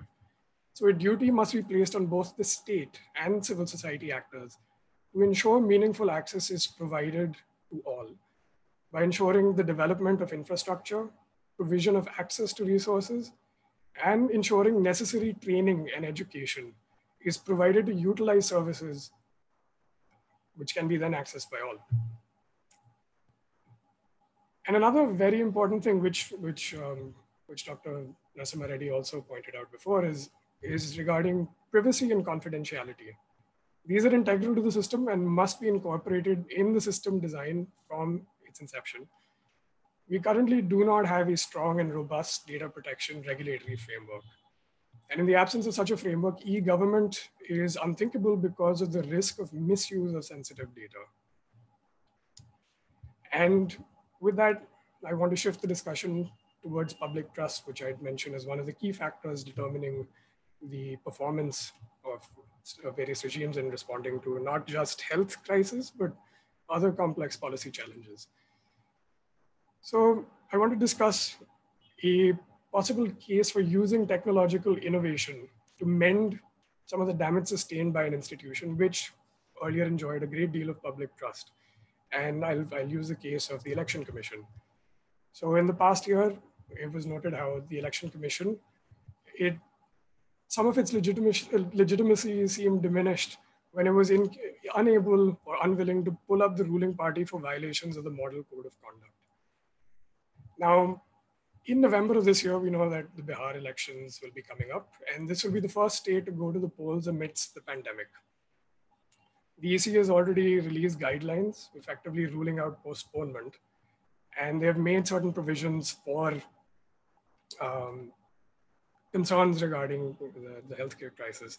For instance, the last hour of polling for those tested with high fevers or symptoms of the virus. We've also seen an adoption of new technology. So we see campaigning has been happening virtually. Preparatory meetings and consultations between the Election Commission and state administration have also moved online. Now it remains to be seen if going forward with an in-person election is a good or a bad decision. If it turns out to be bad, possible future innovation to prevent a repetition of such an issue would involve attempting to take elections online. Now, in a country like ours, again, there are a lot of problems with doing that, and you cannot make it mandatory. But if the option and systems are explored, perhaps at least it will set in place a system that can be developed and made accessible to all. We know it's possible. As I mentioned, we have the example of Estonia. And such a move would require willingness on the part of the government to ensure meaningful access to such resources and provide these to all citizens. So the technological gap does not perpetuate an access gap for citizens exercising their democratic rights. So at this point, I'll move to concluding, and I just want to point out a few things that I think would help light a possible way forward. So there appears to be a need for systematic support for the new democratic civic activism that the pandemic has sparked. There must be an effort to develop emergent innovations in democratic participation, electoral practices, political party organization, and institutional oversight. Trust within communities and towards governments is a key feature that strengthens effective public policies. While it's not unique to democracies, such trust can be more easily fostered through bottom-up inclusion and pluralism. So community participation remains key, and it matters because unpopular measures risk low compliance.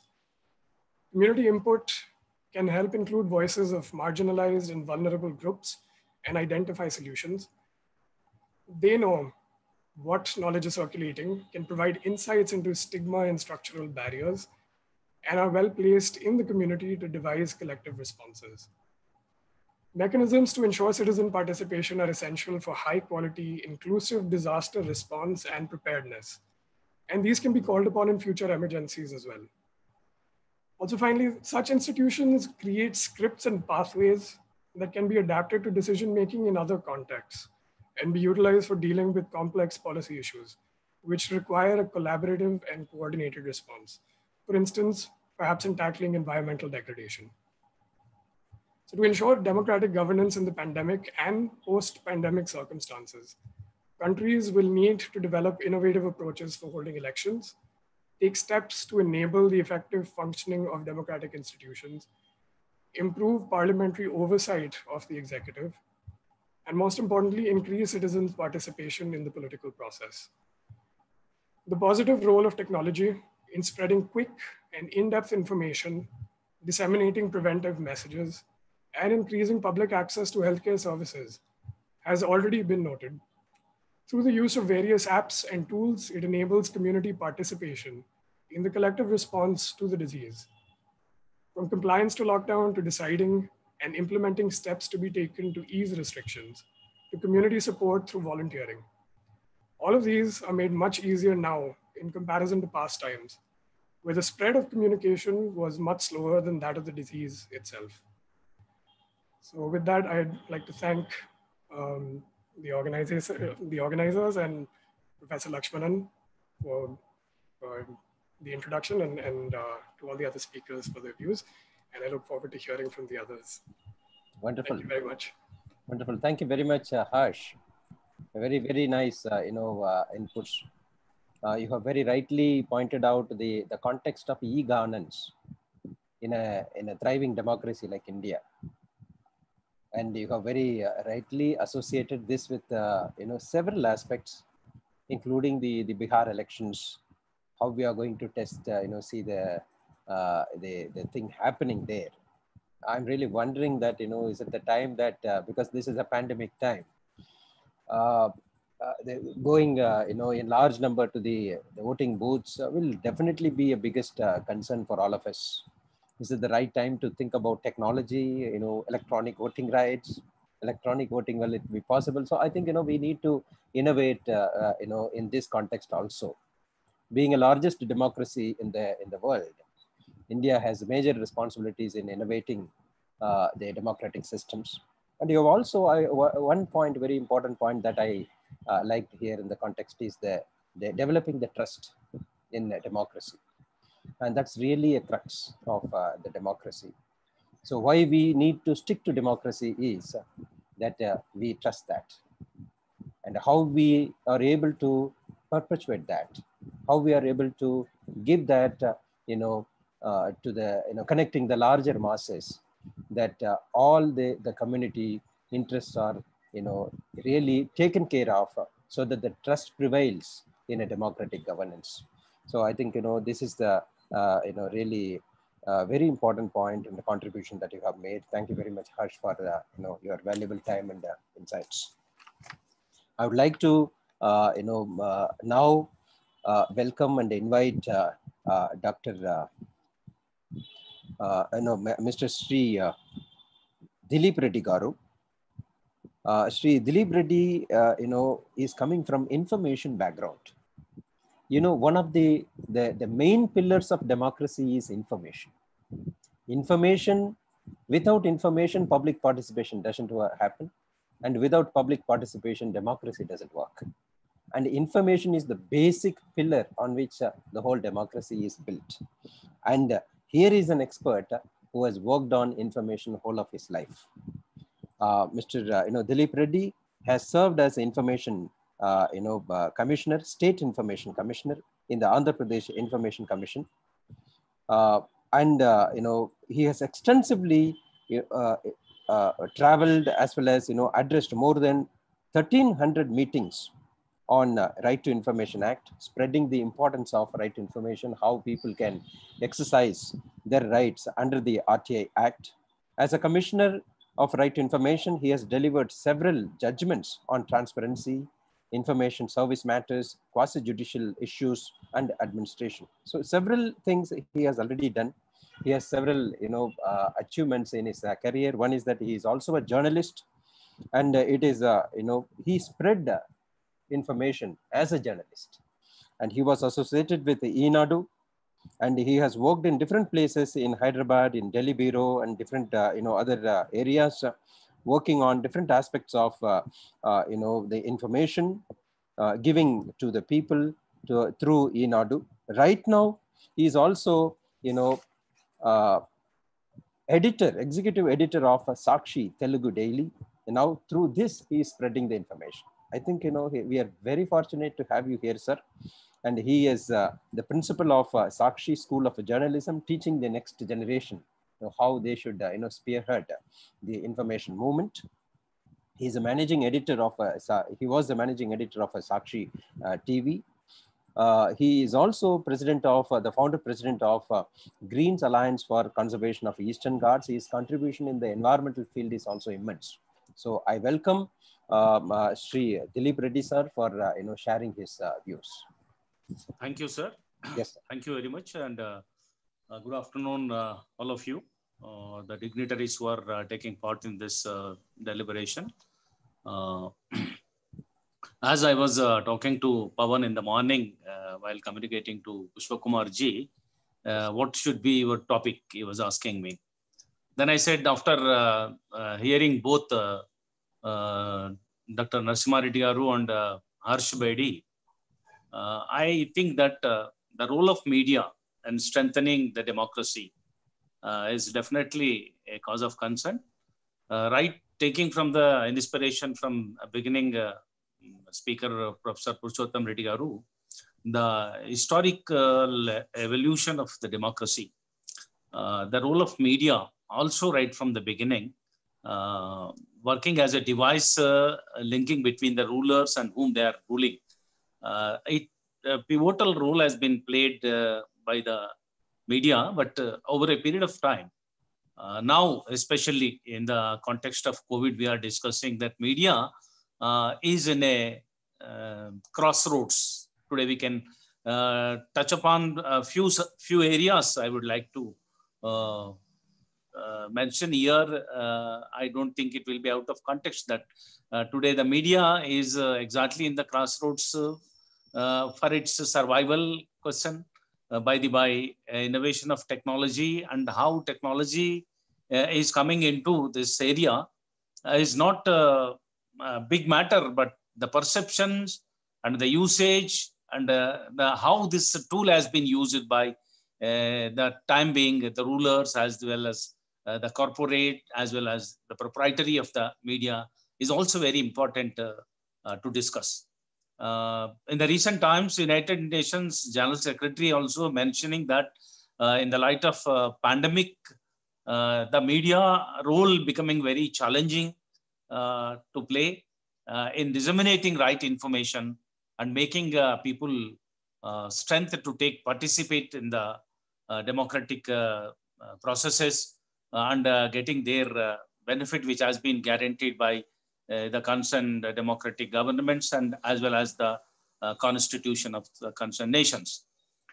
In this light, even before the pandemic, if we take the Indian context, the situation in this country was frustration was rising and the trust in public institutions are declining and the inequality of opportunities is leading to the economic crisis, and unease of economics and as well as the social unrest was prevailing. Today it is clear that most to do, the Lisan people to continue the democratic practices and delivering what they're supposed to get is slowly shading up, especially in the pandemic time. We are clearly, it is highlighted, the pandemic itself highlighted certain areas like our inadequacy of what you call health systems, as well as the social protection gaps, and even education system, technological, as Bedi rightly mentioned, that new devices and innovations are coming in the information education systems and even the judicial process, but the opportunities are very much unequal in this society. That will definitely hamper the interest of the people at the downtrodden, and the voiceless people will definitely suffer. To fill the gaps, the media has to play tremendous role in this particular area where the it should become the voice of voiceless people.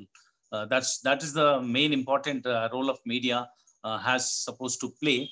But even before this pandemic, the media over a period of time, if we go back to the history, pre-independent era and the initial days of the post-independent, the media was playing a tremendous role, and the great contribution by the media has been appreciated by everyone, and it become a tremendous tool in many institutions and public organizations and civil society in order to doing their fight for the achieving independence and to get fruitful results and outcomes from the governments. Media played a catalytic role by enhancing their power of participating in deliberation and providing right information and acting as a beautiful device between government and the public, and what public expectations are from the government and what government is planning and designing for the well-being of citizen, because ours is the citizen-centric democracy. In any citizen-centric democracy, it will become pertinent duty of the governments to plan certain programs in the larger interest of society and implement with certain social obligations on them for achieving the equality and equal opportunities providing to the citizens. While acting like that, our governments are properly exploring the democratic process or not.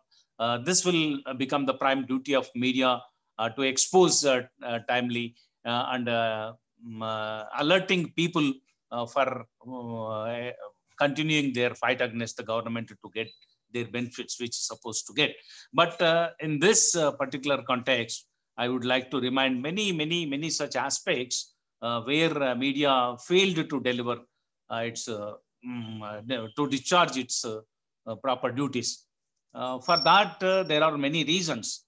We can see, first of all, the institutions were made weak over a period of time. And the concerned governments not giving a good opportunity for them for properly utilizing their freedom of speech and expression. That freedom of speech and expression is the fundamental right which has been guaranteed by our constitution, faces several times hardship from the consecutive governments in this country. Not only here in this country, in many countries. Even if we take this pandemic, in the initial of this pandemic, many countries announcing emergencies, they curtailed the democratic processes and reduced the avenues. That ultimately led to the weakening of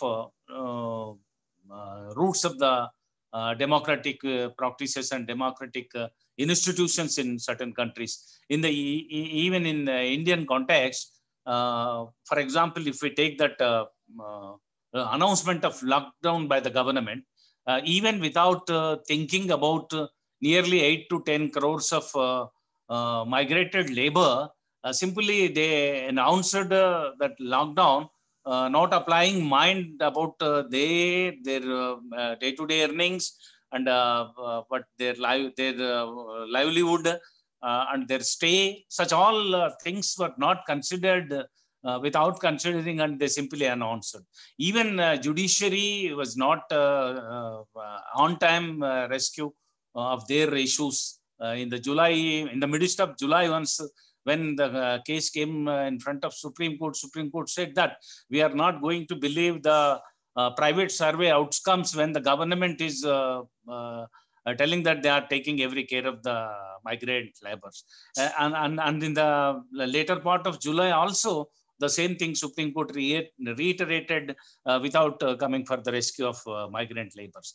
But ultimately, in the end, after flowing a lot of water beneath the bridge and many people died, and a lot of adverse consequences faced by that poor community of migrant labor, Supreme Court clearly said that no, it is the duty of the government, with government expenditure and travel expenses by providing food, and with honor they must be taken to their native places. This was the judgment delivered by the Supreme Court.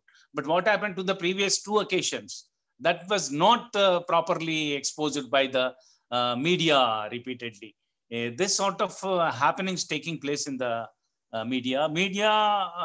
Over a period of time, corporatization of media, it's slowly coming out of its primary and fundamental duties of informing, educating, entertaining, and motivating the people is the prime concern and cause of the media. It should not.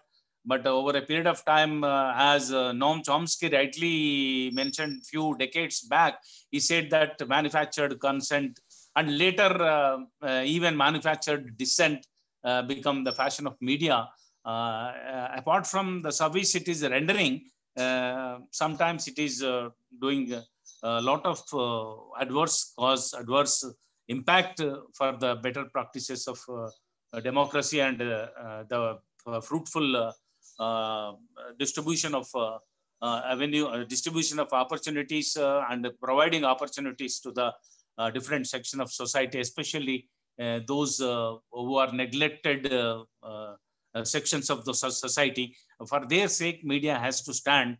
But incidentally, media was not adequately done in the period of a pandemic. Especially, media would have been done by taking classic cases and classic examples of how the inadequacy of medical, and when government announced lockdown and before withdrawal, what sort of measures has been taken by the government for equipping their hospitals, for equipping their system of health services. That area was totally neglected. And totally the government simply depended on the sacrifices of 130 crores people by facing a lot of hardship, who sacrificed their everything during the lockdown. But governments not taken adequate measures. That was not adequately focused by the media. Media should act as a device to alert both the public side to build up social movements and the other side, governments to stand on their toes to deliver what they're supposed to do for the well-being of the people by strictly adhering to the provisions of the law, by strictly adhering to the spirit of the Constitution that has been failed during this 6 months of period. That should have been focused properly by the media. Media, because of a lot of reasons and factors, over a period of time, its impact has been gone down due to various reasons for their interest, disinterest, sometimes vested interest. The proprietary interest and disinterests also playing a big and vital role in determining the content which they are delivering into the public domain.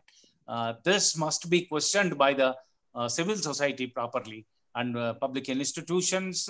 One more important thing, the duty of media will give optimum results when all other supporting institutions of democracy are functioning in true spirits. Then only the effort of media will give optimum result. For example, you see today there is no human right functioning and no right to information institutions are working properly. Over a period of time, these governments, whether state governments or government of India, diluted the concept framed behind bringing Right to Information Act and putting the information into the public domain and giving access to the people. People can question the governments. Even in the pandemic time, people must be on a pedestal where they can question the governments. What is your provisions you are providing? Or what is the equipment you are having in the government institutions where I can come and get medical facility, but you are compelling me to go to the private institutions where private hospitals are charging lots of rupees for the COVID treatment. In this context, people can access information and can be in a position to question the government. Question has been curbed and crushed like anything by the constant government. This is working totally against the democracy as well as the spirit of the democracy, where media has to expose that and non-giving access to the information and non-maintaining the information properly and slowly and systematically diluting the institutions like Right to Information, information commissions, as well as this CBI, like investigating agencies like CBI and Vigilance Commission, Human Rights Commission. Like that, many institutions over a period of time diluted by the constant governments, which is causing the media role a critical. Media, even if media wants to highlight certain aspects of those institution outcome, will definitely become the counterproductive if those institutions are not running with the spirit and just becoming simple tools in the hands of the rulers. The results will definitely counterproductive if media exaggerate or media focus certain issues. Instead, media should play a neutral role to expose certain institutions and inhibitions and incapabilities of certain institutions because of dilution made by the governments itself. That is a big factor. Media has to take that realistic role in the society today. Now the social media proliferation making the conventional media to stand on its toes because the fake news coming into the public domain for serving and subserving the purpose of the political ill-intended rulers who wants to get their works done without the right information into the public domain. For that cause, that fake information is becoming a danger phenomena. For proper countering that fake information and disseminating the right information by doing its regular investigative work and legwork, the conventional media has to take a catalytic role, and it has to play. It has by going into the field by getting information. It has to serve with the right information, and the people will be on their right platform to fight against the wrong deeds by the governments to get their benefit, which has been assured and guaranteed by the Constitution. And this, I can't take much examples, but I can quote certain things where priorities of media is changing because as per the situation, certain aspects, but most of the times it is interest of the corporates by interest of the proprietary of the media. Otherwise, you see today, the economic condition, prevailing economic conditions of the country, and the priorities of the government, and the inequalities and unequal opportunities of the different sections of society in the pandemic, like education, like health, and like just now the previous speakers was rightly mentioning that not going for the physical judicial practice of courts and going for the online e-system of judicial practices are hampered the interests of the people who do not have the right access to the technology by the devices. Such all people are suffering a lot. In certain aspects, not taking those all the issues as the priority issues for the media. Today, media is taking issue of the Sushant Rawat and this Kangana Ranaut, and even in the state, one suicide of a TV serial artist. These are the becoming main issues by the media by keeping the great important issues with having much impact, and the larger impact of cross section of people is going down to the lower priorities and the inside pages, and the most non-priority issues coming to focus because of their wrong priorities.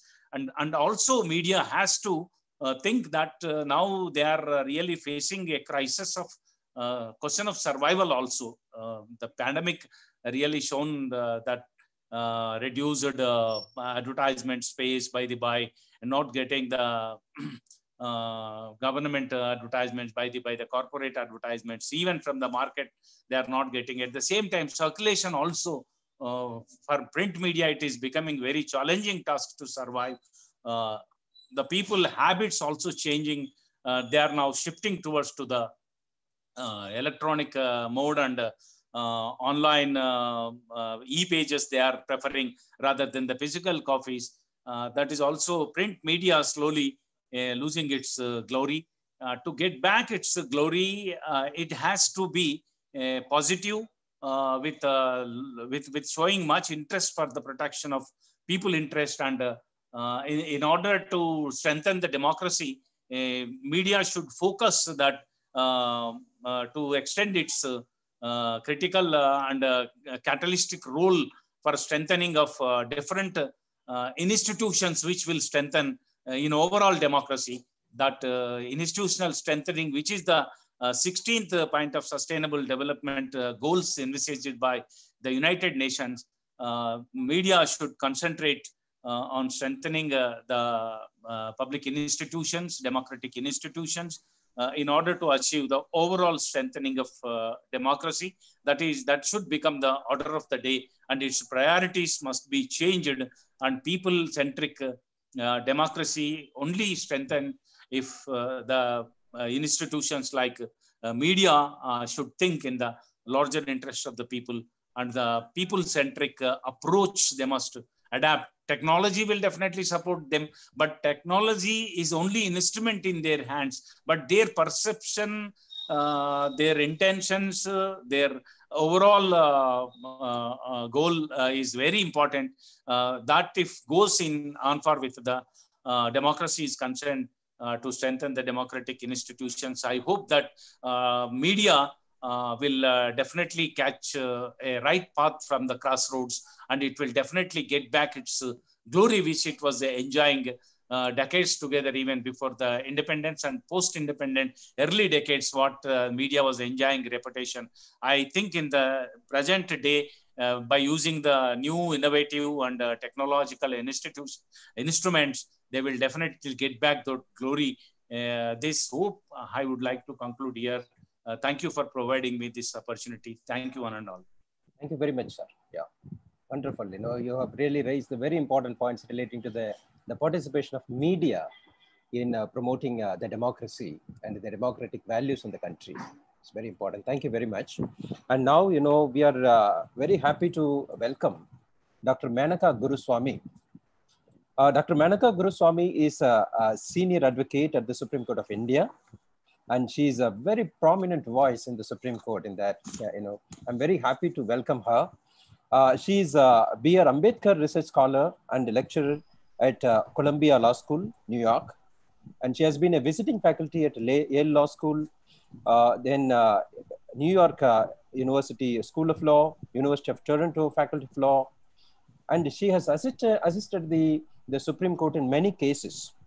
And she has also defended the parties in the cases like the Section 377 case, bureaucratic reforms case, right to information case. And she is amicus curiae in many cases like the present one pertaining to the alleged extrajudicial killing of more than 1,500 people in Manipur. And her service has been recognized worldwide, and her advice has been taken by the UN Development Fund, UNICEF, and she has been helping different countries like Sudan and Nepal.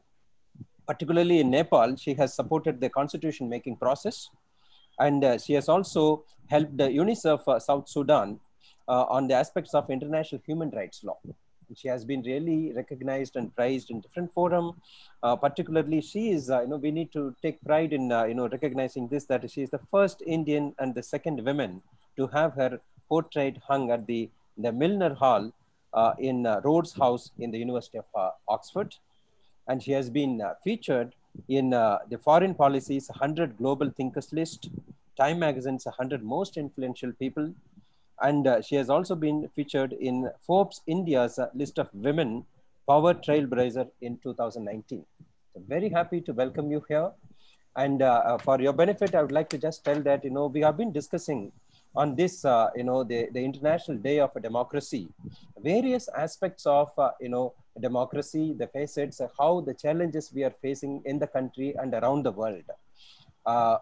Professor Purushottam Reddy sir has, given a historic overview of the democracy through the ages, and he has introduced the book, the 10 ideologies written by late Mr. Jaipal Reddy, and he has highlighted the views of Mr. Jaipal Reddy in his talk, and we have been discussing the threats which are happening here in the country with regard to democracy, and how the technology and the media can play a role in defending and promoting democratic values in the country. So this is where we have landed now. And now we are going to hear from you how, what are the issues relating to the... Dr. Lakshmanan. Over to you. Dr. Lakshmanan. Yes, sir, please. Dr. Balakrishnan wanted, he has some classes. Can you check with him if he wants to go first? I mean, he had this 12 to 12:30 slot. Okay, so Dr. Menaka, how is your convenience? You are coming from court? Yeah, I'm actually between cases in court. I need just 10 minutes. Okay. So if that's okay, I'll finish in about 10 minutes and then the next person can proceed. But I'm actually between cases. That's why I had asked for this time. Wonderful. I think, if it is agreeable to Professor Balakrishnan. Professor Balakrishnan, are you here? Will it be fine? Thank you very much. This is whoever intervened on my behalf. I think Ms. Guruswamy must go ahead. That's just fine. I'll wait. Thank you so much. And there's no need to cut your presentation short. I can wait. Thank you so much. Indeed. Please go ahead. Thank you. Thank you for that. Thank you. Professor. I'm really happy to be here. I have Jaipal Reddy has been a dear friend of my family's for decades. My father and he went to college together, and really I've known him from the time I've been a child. So I've known him all my life. I think it's important to recognize, that we celebrate his life and his memory, not simply because he's a 5-term, Lok Sabha MP or a twice over union minister, but because through his life and his work and his career as a politician, he was one of the few politicians who in fact epitomized many constitutional values, including his commitment to equality, dignity, secularism, and distributive justice. I'm very pleased to be here today. I think about Jaipal Reddy, the veteran journalist Neerja Chaudhary had said, quote, that Jaipal Reddy's going is a poignant reminder that the India we knew and wrote about is not there anymore. And I think in many ways, his life and the fact that he's not here anymore must compel us to reflect on this moment in India's democratic and constitutional trajectory when so much is at stake. And what is on the rise is division, is violence, and what is on the decline is old-fashioned constitutional values like speech, a free press, and to sort of piggyback on what the previous speaker he was talking about his discontent with the press. We are at a moment where the press has gone from reporting to becoming a wing of propaganda, and that is really a dramatic transformation of a very key institution, not just in India but all over the world. So I'd like to talk about two things today, and I think you'll find this a unifying theme, I suspect, amongst your previous presentations also.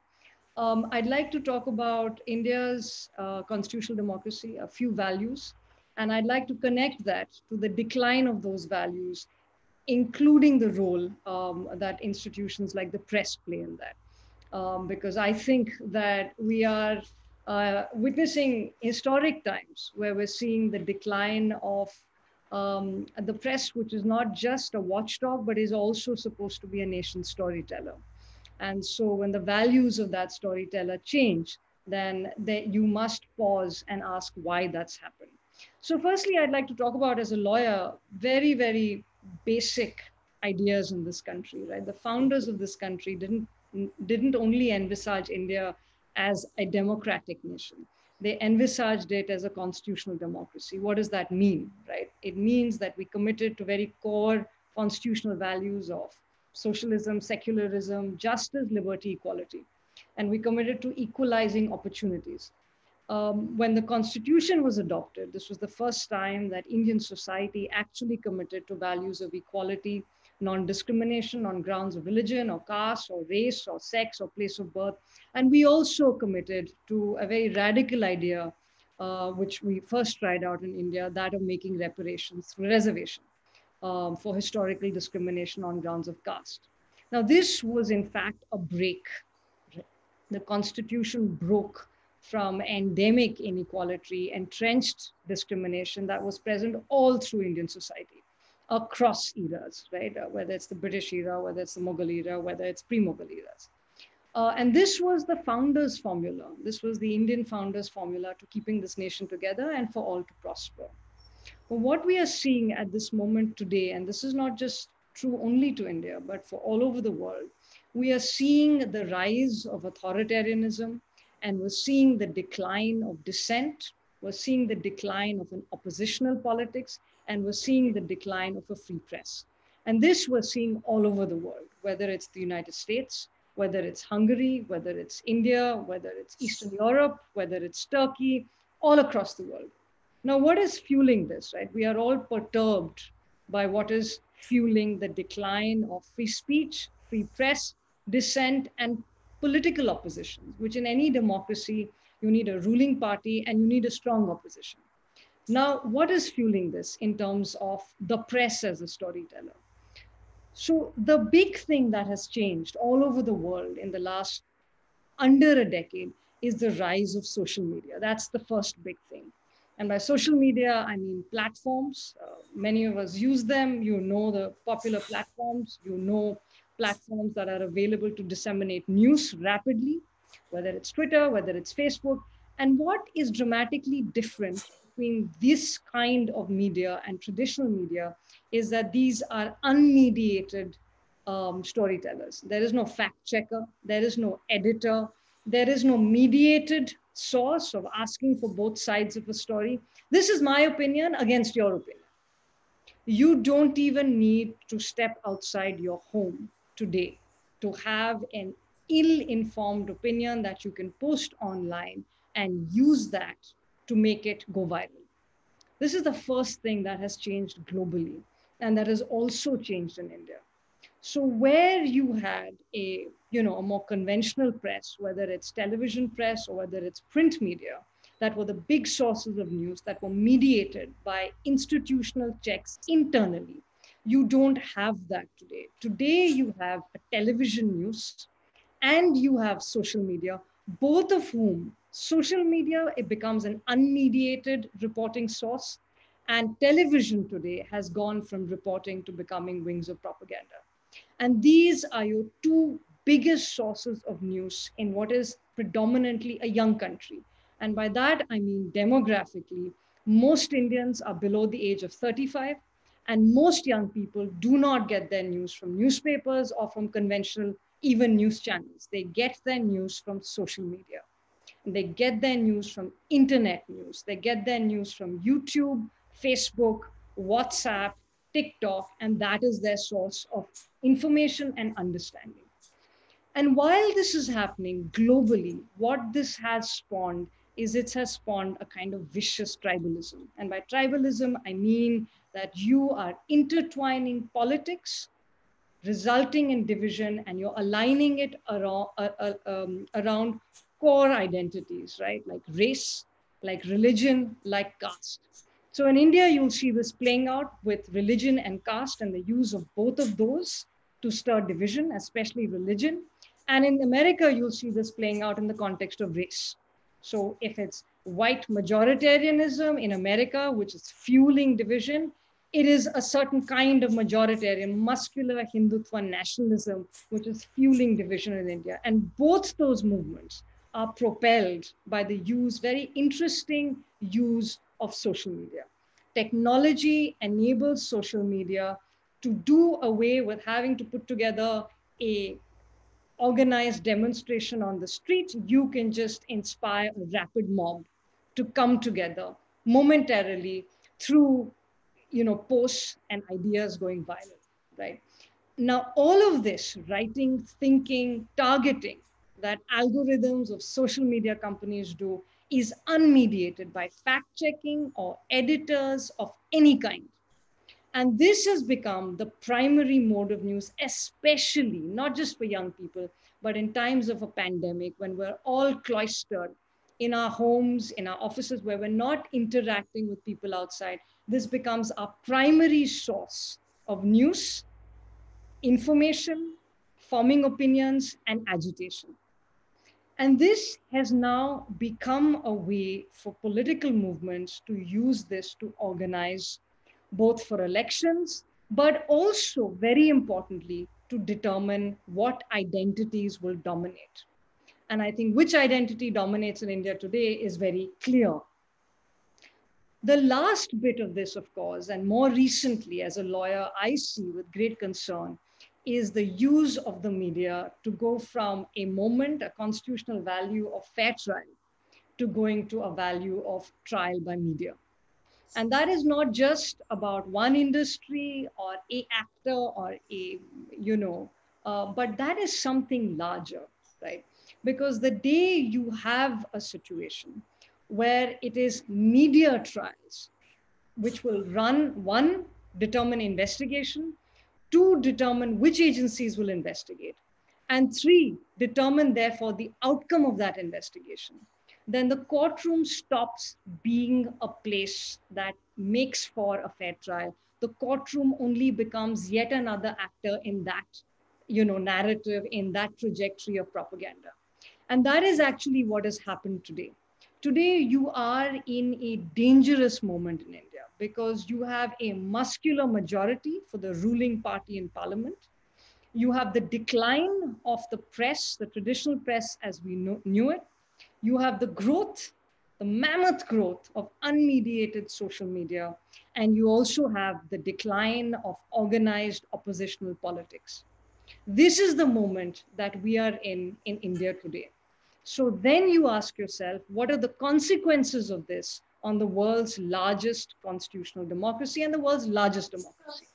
And the consequences of this on the world's largest democracy is more division, is the lack of valid issue spotting. So the issues that are being spotted by our main storyteller, the media, is not a declining economy by 23%. The issues that are being spotted is not migrant workers without work, without medical care. The issues that are not being spotted is not that India today is the unparalleled leader in COVID cases, both in terms of positivity as well as in terms of number of deaths. But the issue that is being spotted is whether marijuana was consumed by an actor or not. And that at many levels may seem comical, but actually it is diabolical when you think of it as part of the creation of national consciousness and as the part of creation of formed public opinion. So if the public's gaze in any democracy is not taken to the real issues that trouble that society, but become tangential and unimportant issues, then the media becomes a tool in covering for something else. So what is this media becoming a tool to cover for? And what are the consequences of that? The consequences of that, I suspect if Jayapal Reddy was around, he would say the consequences of it are ill thought out economic policies. The consequences of it is a lack of spotlight on the mismanagement of a global pandemic as it impacts our country. And the consequences of it are heightened division along fault lines of religion and caste, and a vicious degradation of any kind of thoughts of dissent and political dissent, which are both very important in our country today. So really the consequences force us to ask the question that if you have this kind of decline and this kind of transformation of the press as objective storytellers to the press as wings of propaganda, then will this country survive as a constitutional democracy whose cardinal values were meant to be equality, non-discrimination, and secularism? And I'll stop there.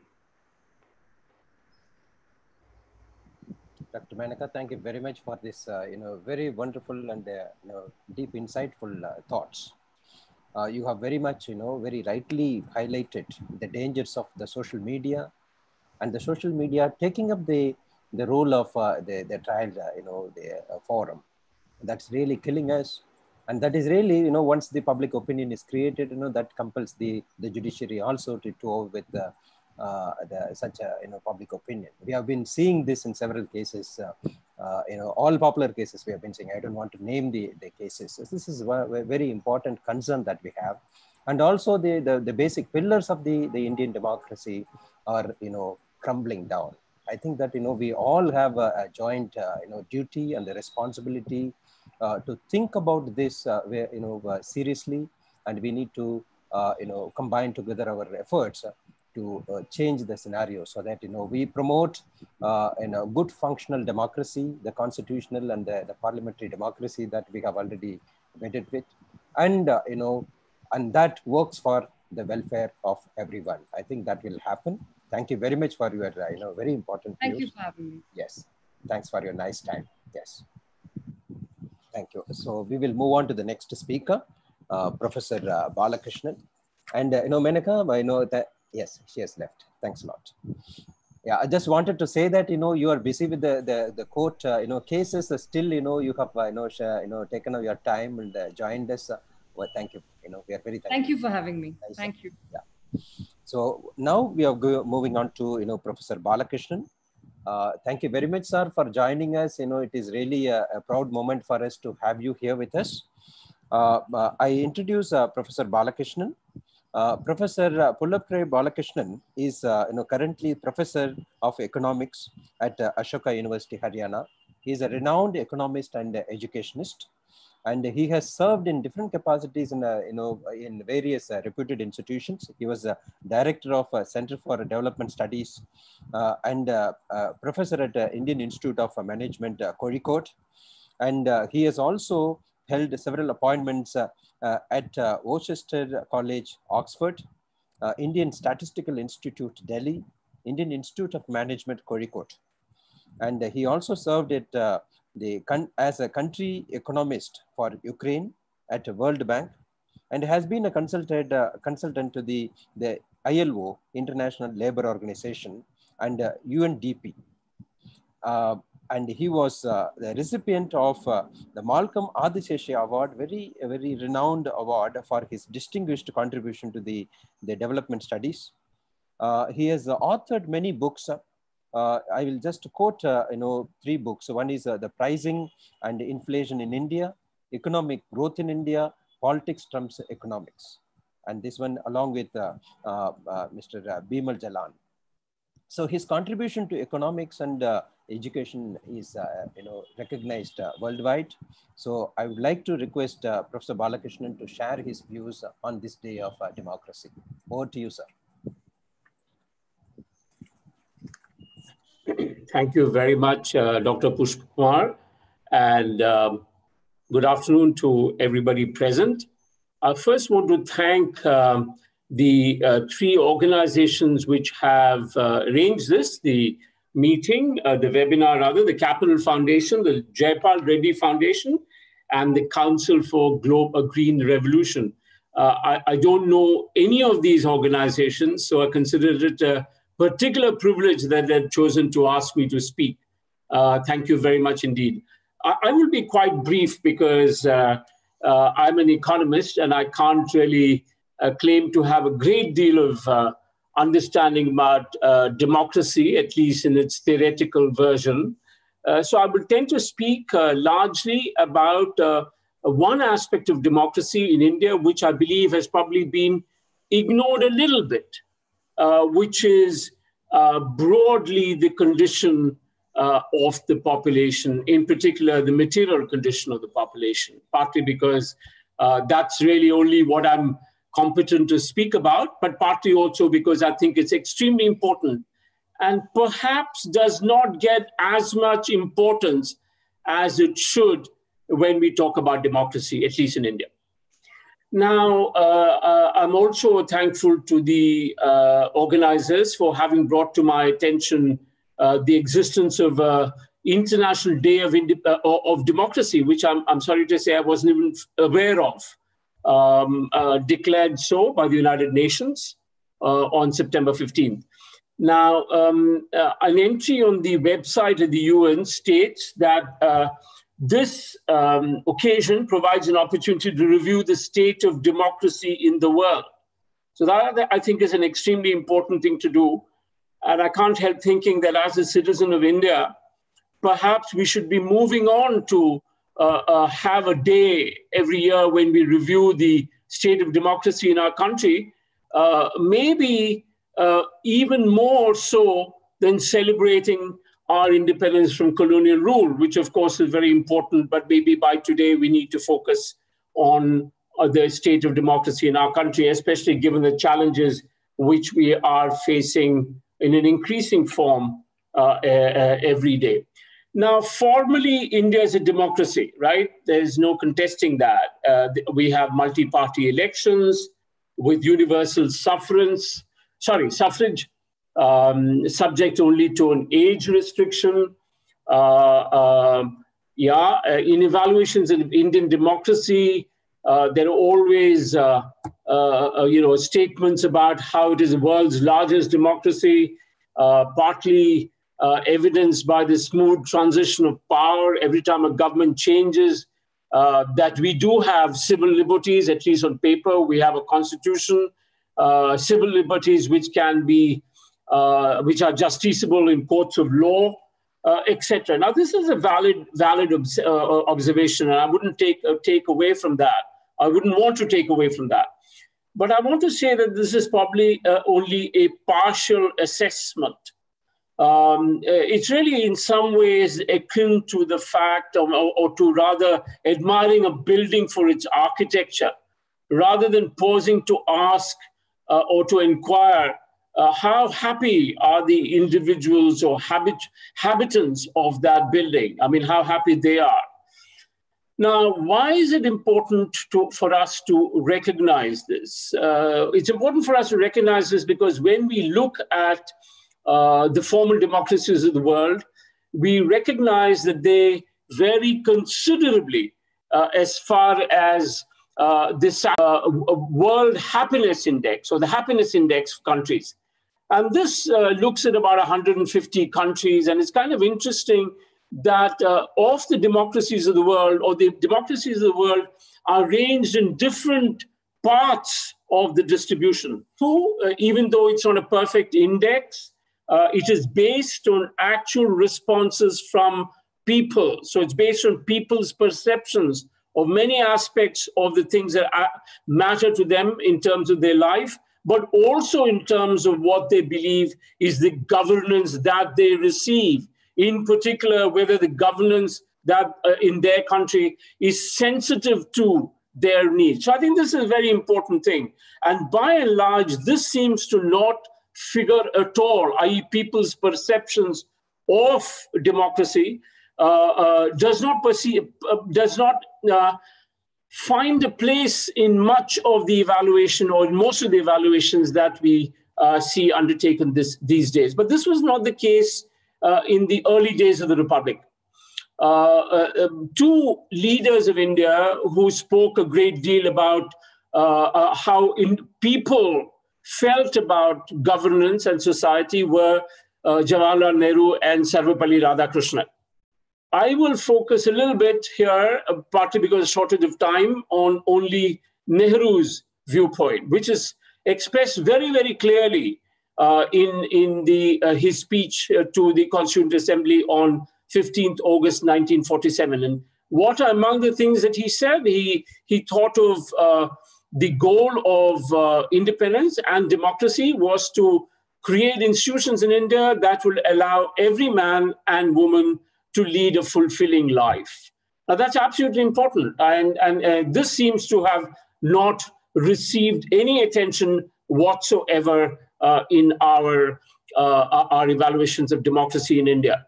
Now, the point here is that Nehru did not say government will build these institutions. He just said that is the goal of independence. And that's very important.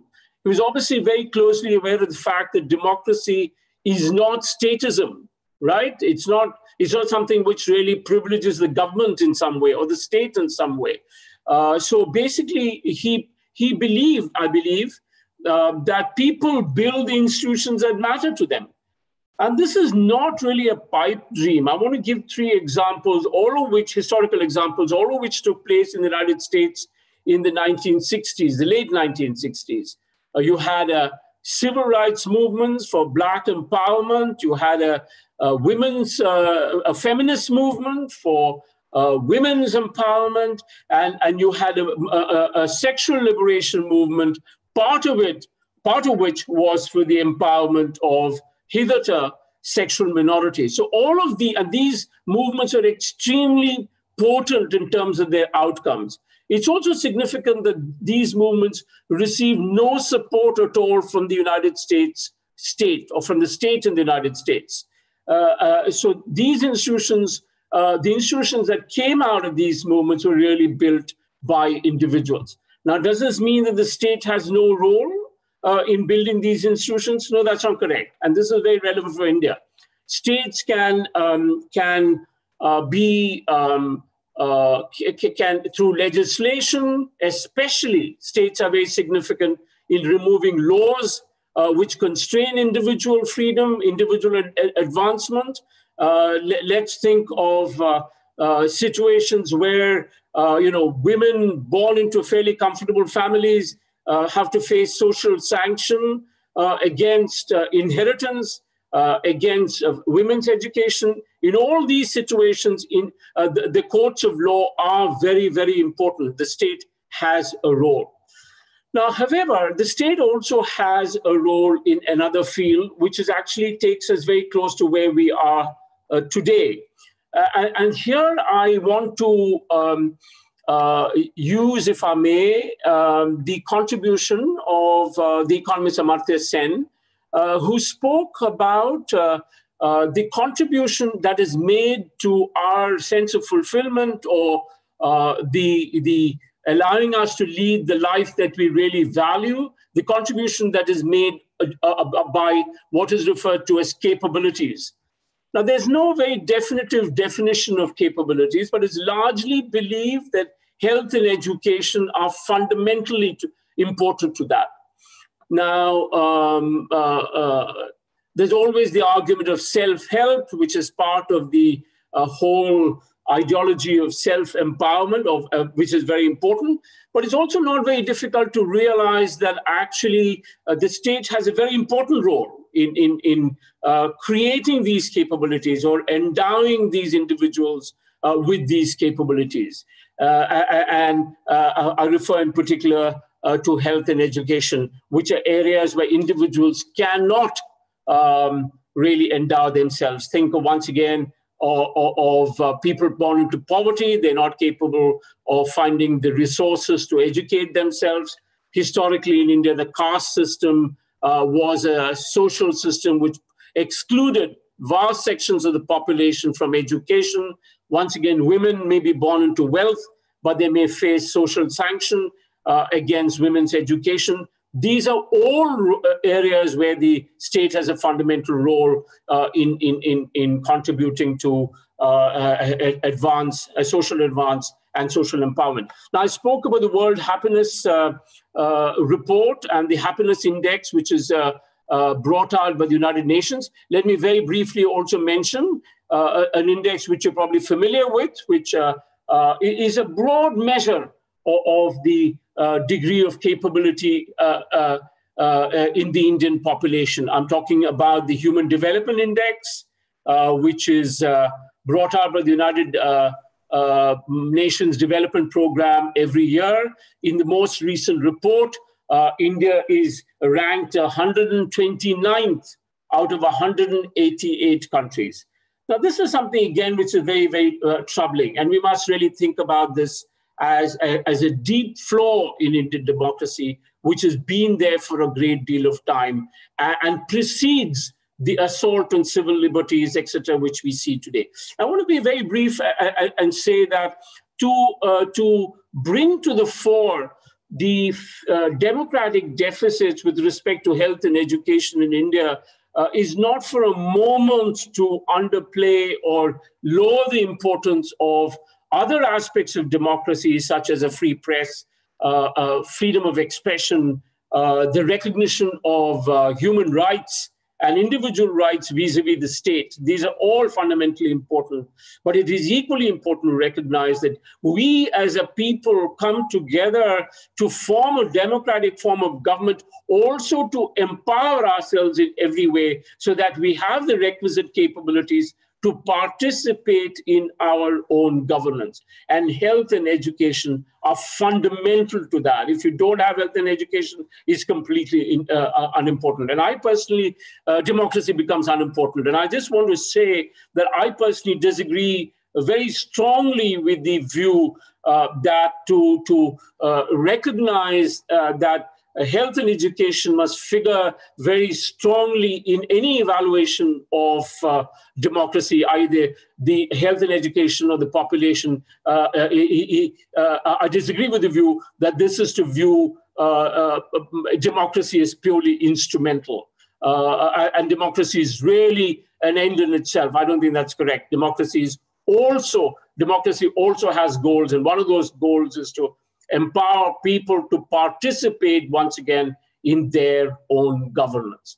Now, you might think, or rather I'm aware that I may have spoken in slightly abstract terms, so let me come right away to where we are today. We are in the throes of an unprecedented critical moment in our lives in India, caused by the COVID-19 pandemic, and also contributed to very strongly by a highly inadequate response from the part of government. In this, of course, the central government has a major role, but I would, as one of the earlier speakers mentioned, also give a major role to state governments.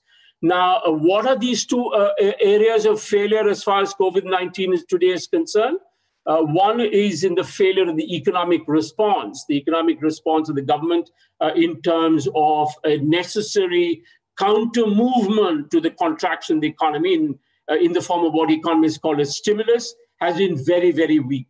The government has shown itself extremely reluctant to intervene. Why is this so? Whether it is because the government is purely ideological, it doesn't want to have a large role for government in the economy on ideological grounds, or is it because it is unaware, it does not have the technical competence? At the moment, I don't want to get into this issue, but whatever it is, the contraction in the Indian economy is quite significantly related, I would think, if you go by global evidence, to the fiscal stimulus, as economists call it, and as you would know, on the part of the government of India, which has been one of the weakest in the world. And naturally, India has had the biggest contraction among the major economies of the world. So that's the first. The other, of course, is not entirely a reflection of the inaction of the central government. The central government has a role. What we see here is really a neglect of something very fundamental in India, which is the public health infrastructure, or the health infrastructure funded from public resources. And why do I say that? One of the interesting things is that while the lockdown has been fairly uniform in India, in the sense that at least for 10 weeks it was imposed across the country, the fatality or the resistance to COVID has varied very, very widely across the country. Now, I don't want to go into specific details and name states, etc. here, but it is significant that some of the richer states in India have seen very high mortality, and some of the not so rich states have seen lower mortality. And it's interesting enough, with such preliminary data that we have, we're able to relate this very closely to historical levels of spending on health in the states. The states, remember, or rather health, remember, is also a so-called state subject in the Indian Constitution. And that's probably partly what reflects this divergence. But having said that, I repeat, what can I say? The pattern that the richer states in India may be spending less on health is kind of deeply instructive, that it has nothing to do with wealth. It has to do with a certain kind of politics. After all, public policy reflects politics, and the poorer states have not done so badly, partly because they have historically invested in health. Now, I think I should broadly end here, but I want to say, the pandemic has exposed, like nothing else, the neglect of one aspect, I think, of democracy in India, which is the material condition of the population.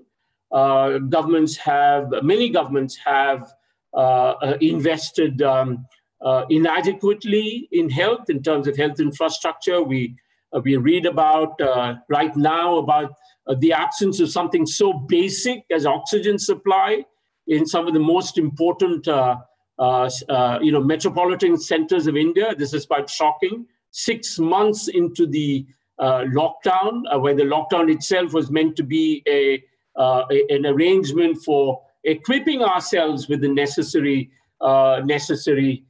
health infrastructure. Now, I want to complete, since a large number of organizers of this webinar are Hyderabad-based, I understand. I just want to bring to the attention a news report I read 3 days ago in an important or relatively important national news agency, or put out by a news agency, which is that of the the district collector of Guntur, publicly asking for the arrest of a doctor who mentioned in a review meeting to which he was invited that there was a shortage of beds in the primary health center that he was in charge of, and it was impossible for him to actually conduct himself in such an environment.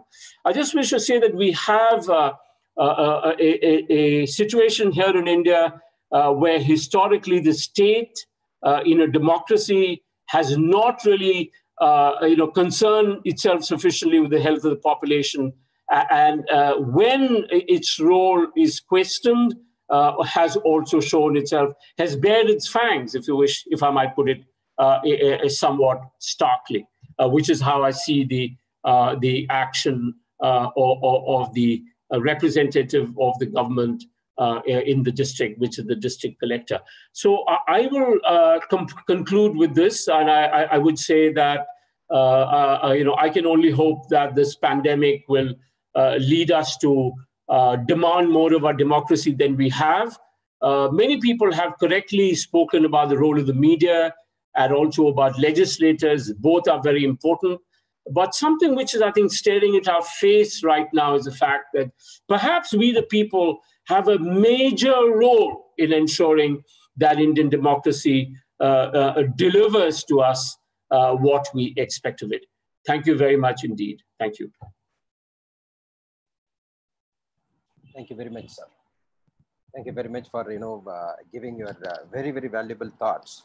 And you have really connected the issues in this pandemic time. That the democracy, we will need democracy more in these times, and we need to strengthen the values of democracy in the times to come. And you have very rightly connected the issues of health, education, and public participation in this context.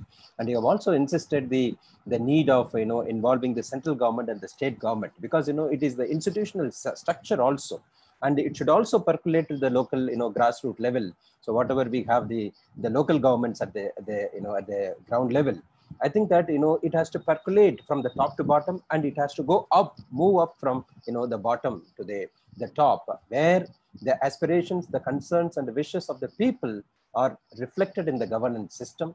And you have very rightly, and this is very important and new thing for all of us, those who have not read the constitutional assembly debates, that you have rightly quoted from Mr. Nehru, that where the very purpose of independence is to fulfill the aspirations of the people. And I think the democracy, the model that we have adopted, that will really fulfill those aspirations. Thanks for your very valuable thoughts, sir. Wonderful. Very thankful to you. And now with this, yes, sir, thank you very much. And with this, now we are moving ahead with the question answer session. We are going to open the forum, and we invite the participants as well as the panelists. If you would like to ask questions to our other panelists, then we can discuss the issues in detail now. Now the floor is open for anyone to raise the questions. You can please unmute yourself and you can speak, and let the question be very brief, and you can identify the speaker also to whom you are posing the question.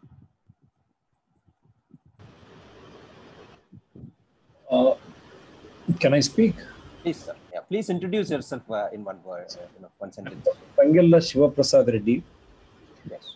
I'm a senior journalist. Now I'm hosting a channel titled Dr. TSPR, and I am lucky to host your webinar or seminar live to the entire world. Thank you, sir. And see, I'm a journalist and I've been working since a long time.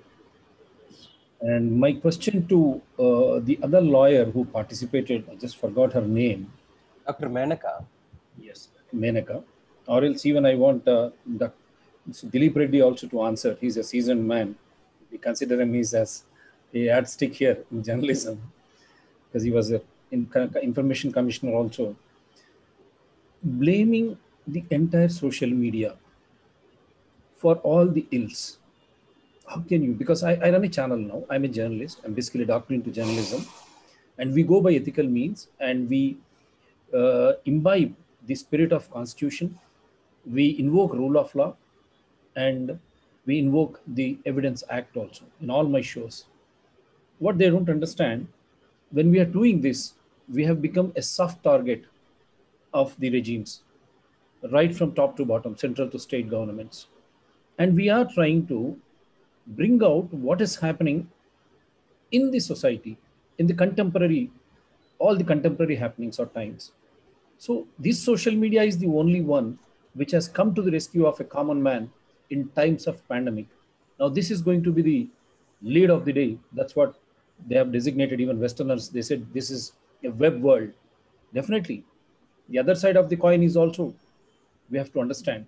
But why don't you understand the importance of the social media and people like us, seasoned journalists who have been practicing since a long time, bringing all those issues into the public domain so that the governments act.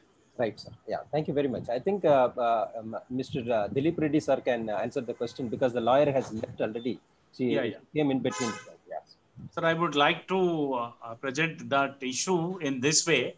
As Shivakumar Reddy garu Shivprasad Reddy rightly mentioned that we cannot ignore or we cannot defame social media platform, but at the same time, as Advocate rightly mentioned that there are no editors, there are no gatekeepers, there are no the people who takes accountability for the accuracy of the news.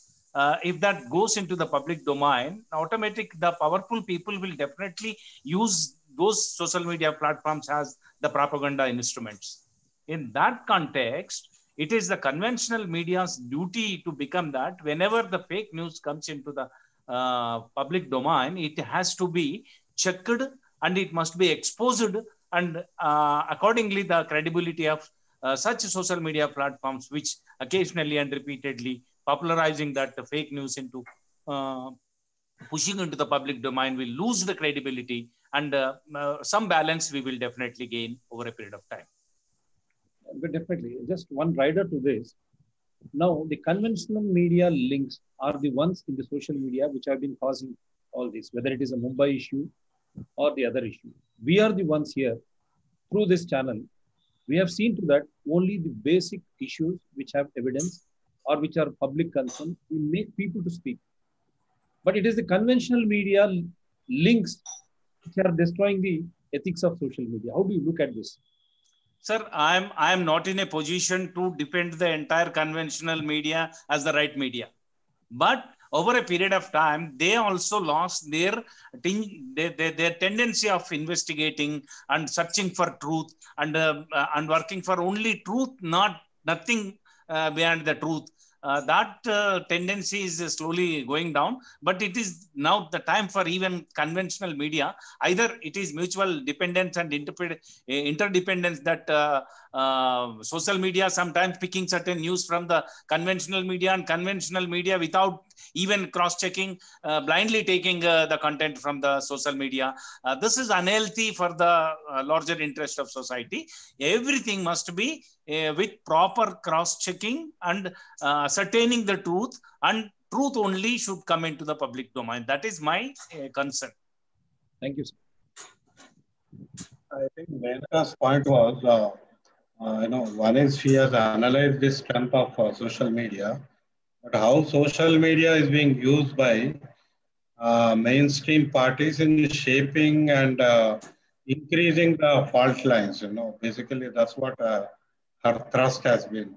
She mentioned how in America, white supremacism is being channeled through social media.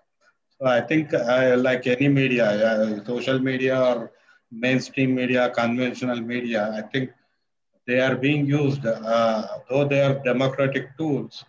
I think these tools have become, again, a tool for, power mongering. I think that's the point I understood. Thank you, sir. Yeah, thank you. And can we go to the next question? Anyone would like to? Please introduce yourself and pose the question.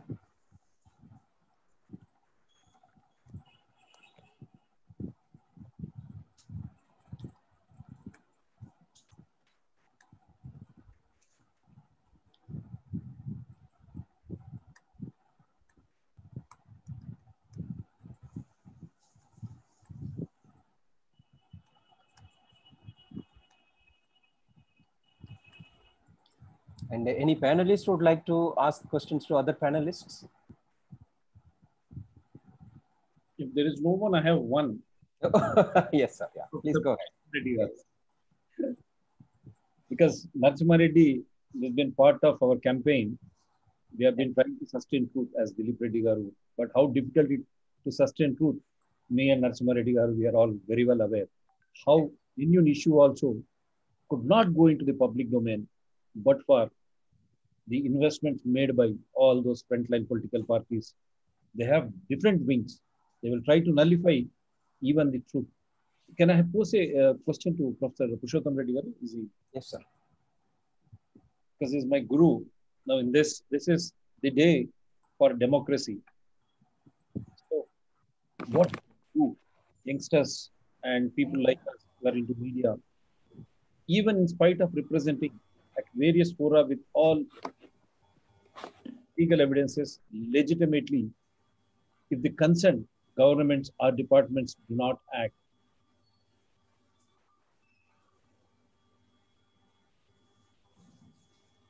Please repeat. Sir, namaskaram. I'm thankful to you. You have allowed me to telecast such a wonderful webinar. What should people like us and youngsters do when, in spite of representing with legal evidences very legitimately to either the government or the government concerned departments, whether it is central, state, or for that matter, let me say, Election Commission of India, that is so crucial for the people participating constitutional democracy? Yeah, it's a very important question. Actually, the citizens of India are in a dilemma, as we very often comment about what is our idea of India. I mean, what was the promise of the Constituent Assembly and where do we stand today? We have Dr. Balakrishnan Garu and Dr. Pushpa Kumar Garu. I request both of them to comment, because sometimes we get a feeling that the idea of India, or the vision of India, which was the aspiration of the people of India at the time of making of the Constitution, that vision is becoming increasingly blurred. And we notice, of course, we already experienced emergency during Mrs. Indira Gandhi time, and now there is definitely something like an emergency happening in every state. You know, democracy is the very antithesis of dynasty. But what are we witnessing in our states today? Every state is in the grip of maybe 2 or 3 dynasties. And the power shifts only between the dynasties, and where are the people? So sometimes we get a feeling that this is okay, fine, we have a constitutional democracy, we have naam ke vaste elections are there, election commission which is supposed to be autonomous, it refuses to discharge its duties.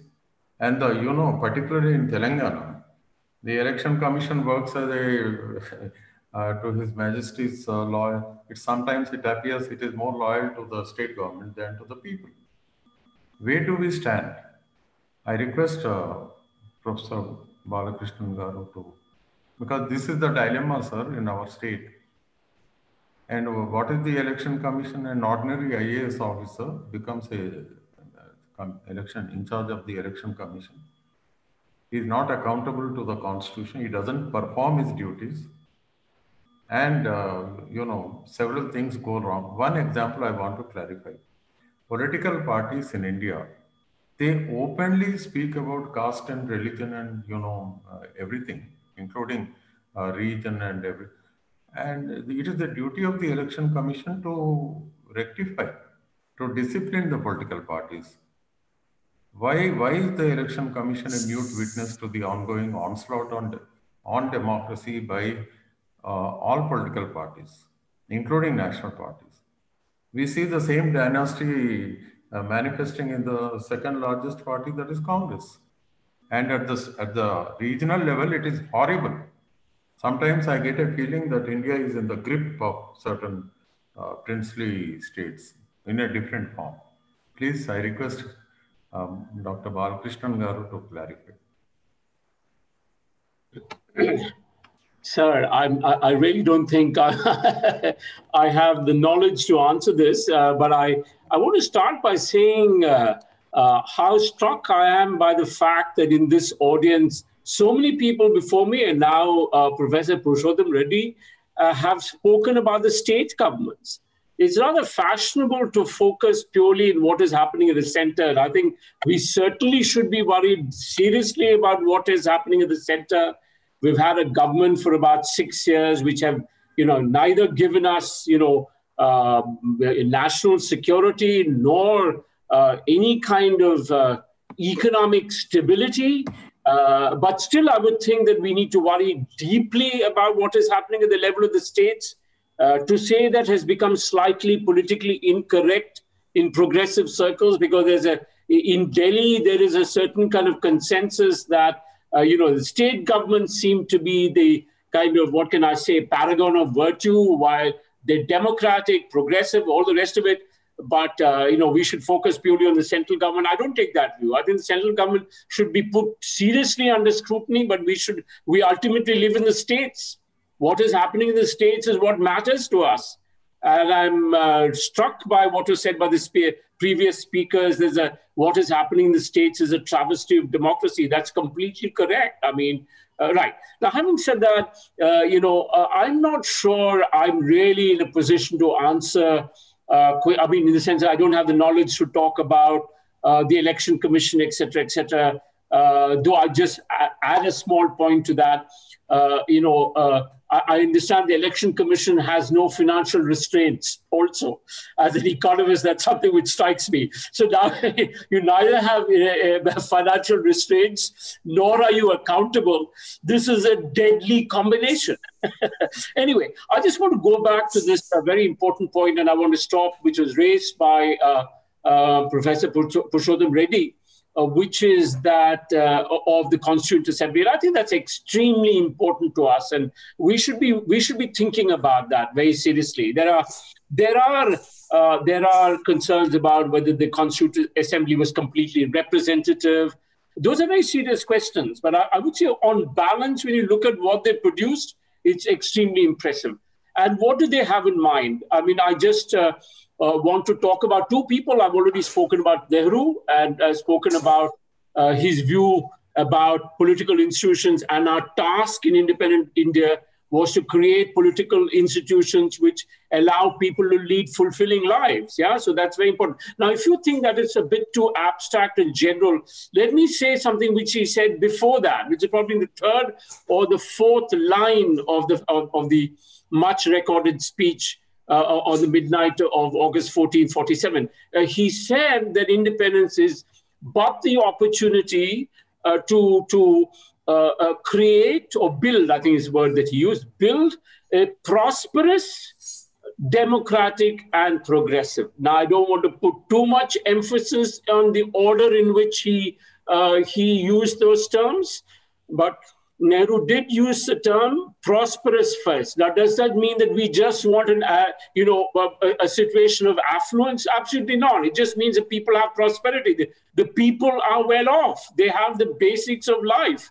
And we need to worry about that and not constantly be worried about whether a thought is progressive in some sense, in the form of having Desh Bhakti, nationalism, secularism, all of which are absolutely important for India. Nobody would say no. But you can't really build a country purely on the basis of notions of progressive thought. You have to have a people who have capabilities. And Nehru, who certainly was, even in the Constituent Assembly was not representative. I think you needed to have a certain amount of property to be a member of the Constituent Assembly. There were very few women. There were very few people other than the uppermost castes, etc., etc. But the Constituent Assembly, you may say, was not very representative. But Nehru certainly at that time was speaking on behalf of the people of India. I can't think of any other politician at that time who really had the credibility to do so. And this somehow has gone out of the window today in debates about democracy. And the whole thing is about which party represents democracy more, etc. All of which is very important. We want our political parties to be democratic, but we should also be concerned about the condition of our people. And I do believe the Constituent Assembly did pay a lot of attention to that issue. Somewhere at the center and the states, that has seemed to have gone out of the window based on notions of today, nationalism at the center, and for decades at the state about asmita, pride, etc., etc., etc.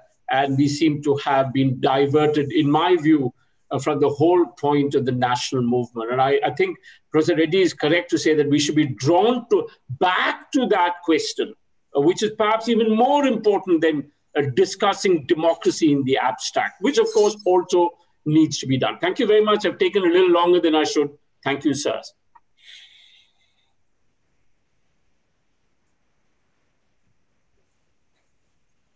Sir, I think your question about election commission. It's not only election commission. As I mentioned, there is a fusion of private and public.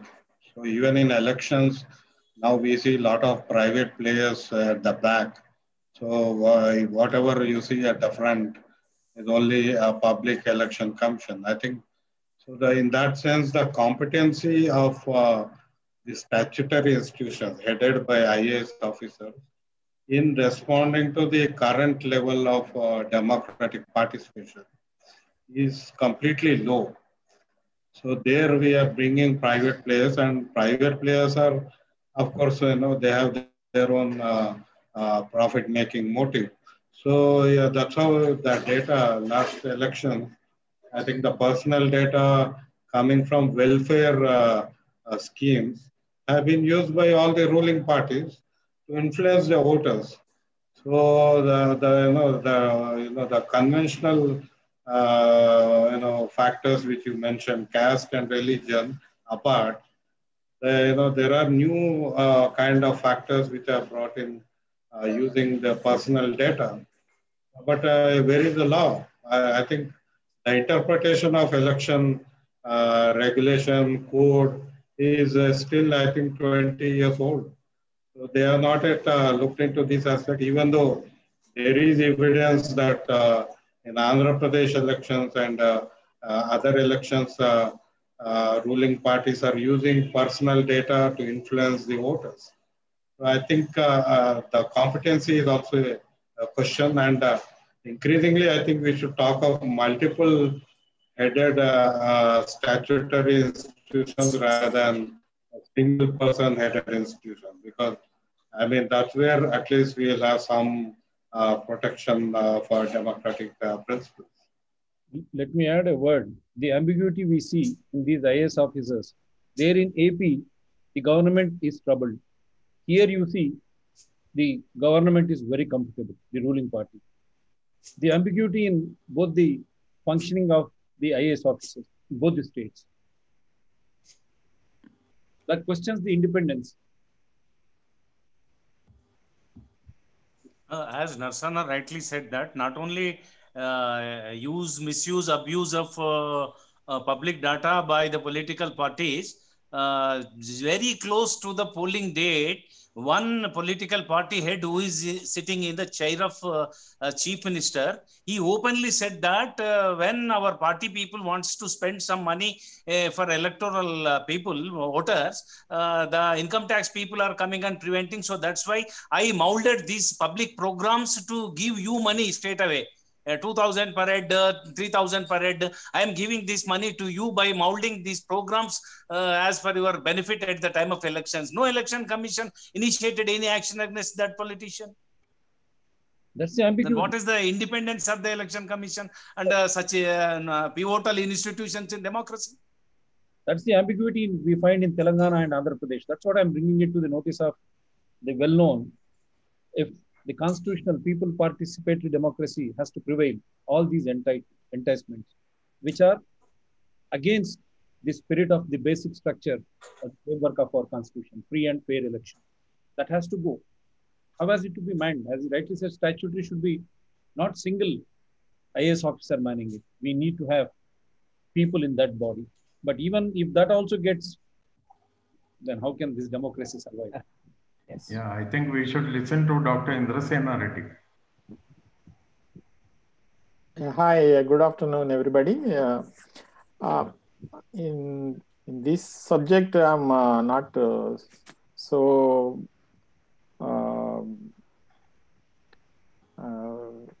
perfect to say anything in front of you all, big stalwarts. But one thing, a couple of things I can certainly add is that earlier, first of all, we always make statements, proudly that it is the biggest democratic, system in the world. It's good that we are happy and we always can claim. But only one problem used to have is the dynastic way of ruling. But somehow because of that patience which we practiced under the leadership of Britishers, that we are continuing, rather opposing the dynasty.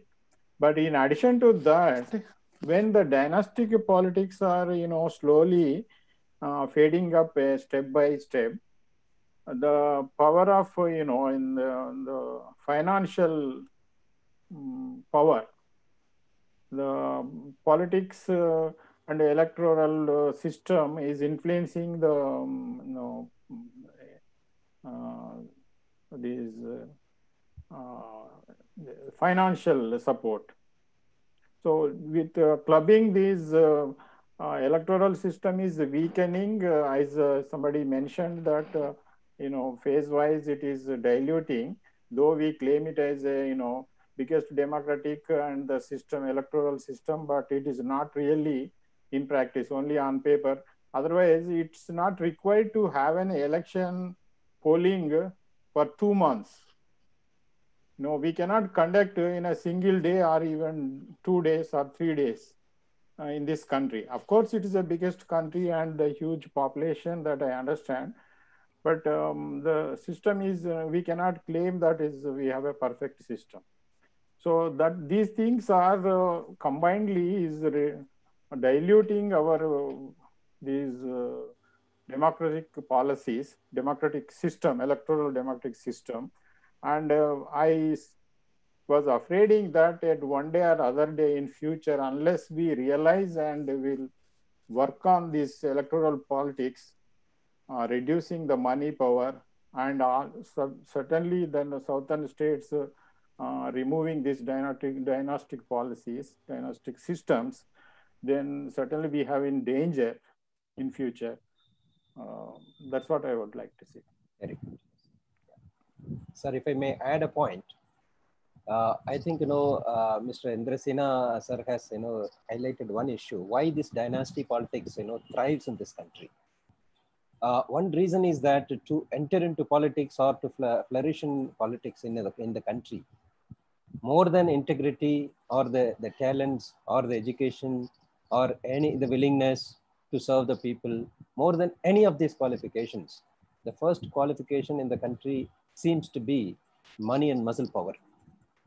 I think, as long as this is continuing, then the genuine, people who want to serve the country, who want to become, because, we have seen many leaders, they have come with their knowledge, they have come with their commitments. For example, sir has, Professor Balakrishnan has, stated, named a few, the stalwarts at that time, who have served the country with the help of their knowledge and their commitments. Sarvapalli Radhakrishnan one, he is a knowledge, epitome of knowledge, and how he has served the country.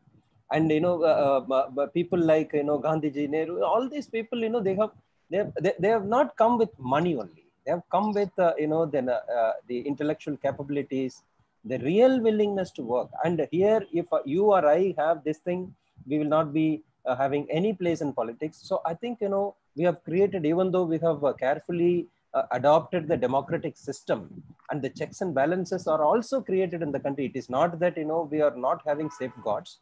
The constitutional framework has it. We have sufficient laws to have checks and balances. But unfortunately, the cultural and the social, the habits, as well as the institutions that we have built, that it leans in favor of the power and the money. And it is because of that, the voice is also not being raised against that.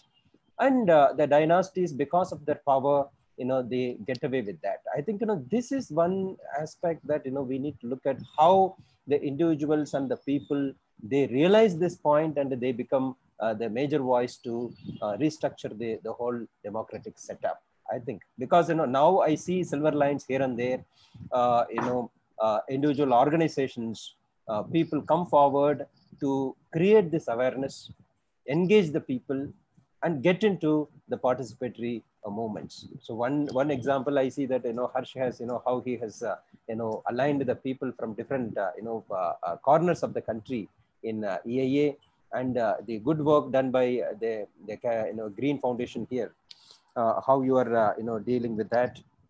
So like that, the non-governmental organizations and the people have to come up. They should first understand, create understanding among the people, and then engage into the politics. And that is where, you can change the dynastic rule. Otherwise, it won't be possible, because, it is there, it is going to stay there. And moreover, I feel as a teacher, I feel that, when we grew up, we used to see lots of, role models. The same election commission problem that you are raising, sir, it is very true. But, we used to see people like, Mr. T.N. Seshan, such a integrity he used to hold, and no one could, dare to say anything against him because of the integrity and because of the commitment. And he used the power. Legally, he used the power.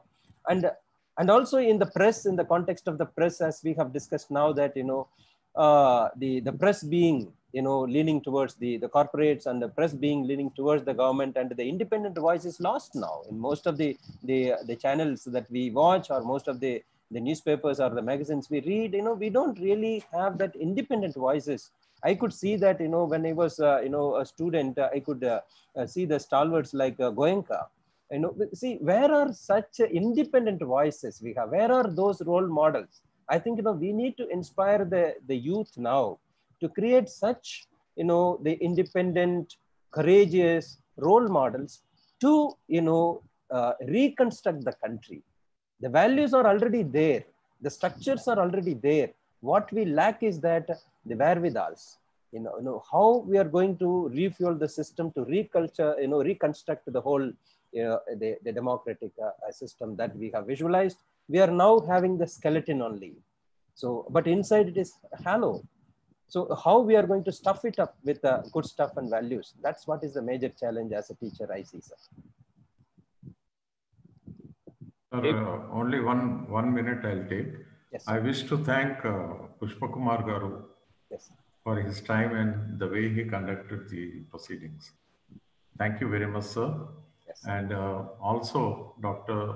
Shiva Prasad Reddy, because his channel, through his channel, we are able to reach millions worldwide. Thank you very much, Shiva. Your contribution to democracy is acknowledged.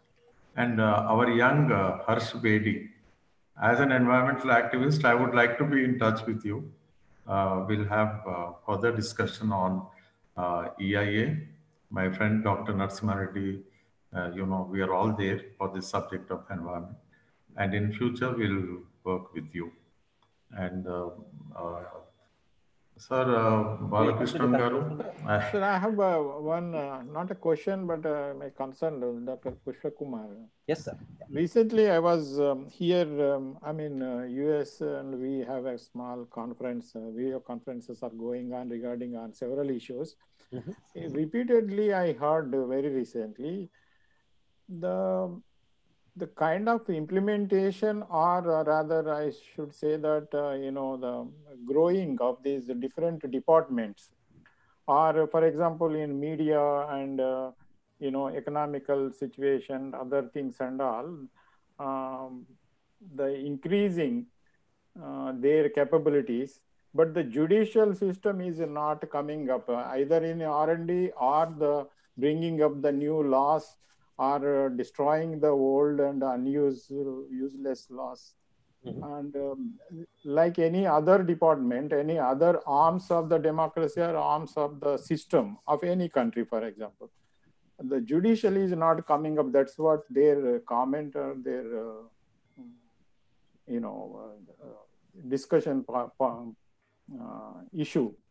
Do you have anything to say on that, just briefly? You mean to say that, if I understand the question correctly, sir, I think that the judiciary is not coming up to the expectations, and it is not yes. contributing towards, rather, I can use this raw word is upgrading. I should upgrading. Say that. There are several other arms of the system is upgrading in a different ways. Yes. The new things like social media and electronic and these IT, and these are coming up. But the judiciary is not taking the help of these other arms or upgrading itself. Yes, sir. Yeah. So I will, give my view on that. Definitely. Actually, judiciary, is one of the pillars of this democracy in the governance setup. and we have very high hopes on that. It has been doing, whatever, it has to fulfill those obligations. It has been doing so. So judiciary as an institution, it has really lived up to the expectations, and it has been providing very trend-setting judgments in several cases. But as an institution, critically, if you look at, is it really evolving? Is it really becoming, the torchbearer of the whole governance system that upholds the people's rights and duties, and also promotes the national development? And there, I think, it lacks some systemic failures. The systemic failures, one of the thing is that the appointment of judges in the judiciary itself is flawed by several systems, and where it is very much resistant to adopt any new mechanisms. It wants to, have its own say in the appointments, and that is where we see that, sometimes, undesirable things happening. We are not able to, and the right people who have to be on the judiciary are also not able to get into. So the system is so very much, within very few hands.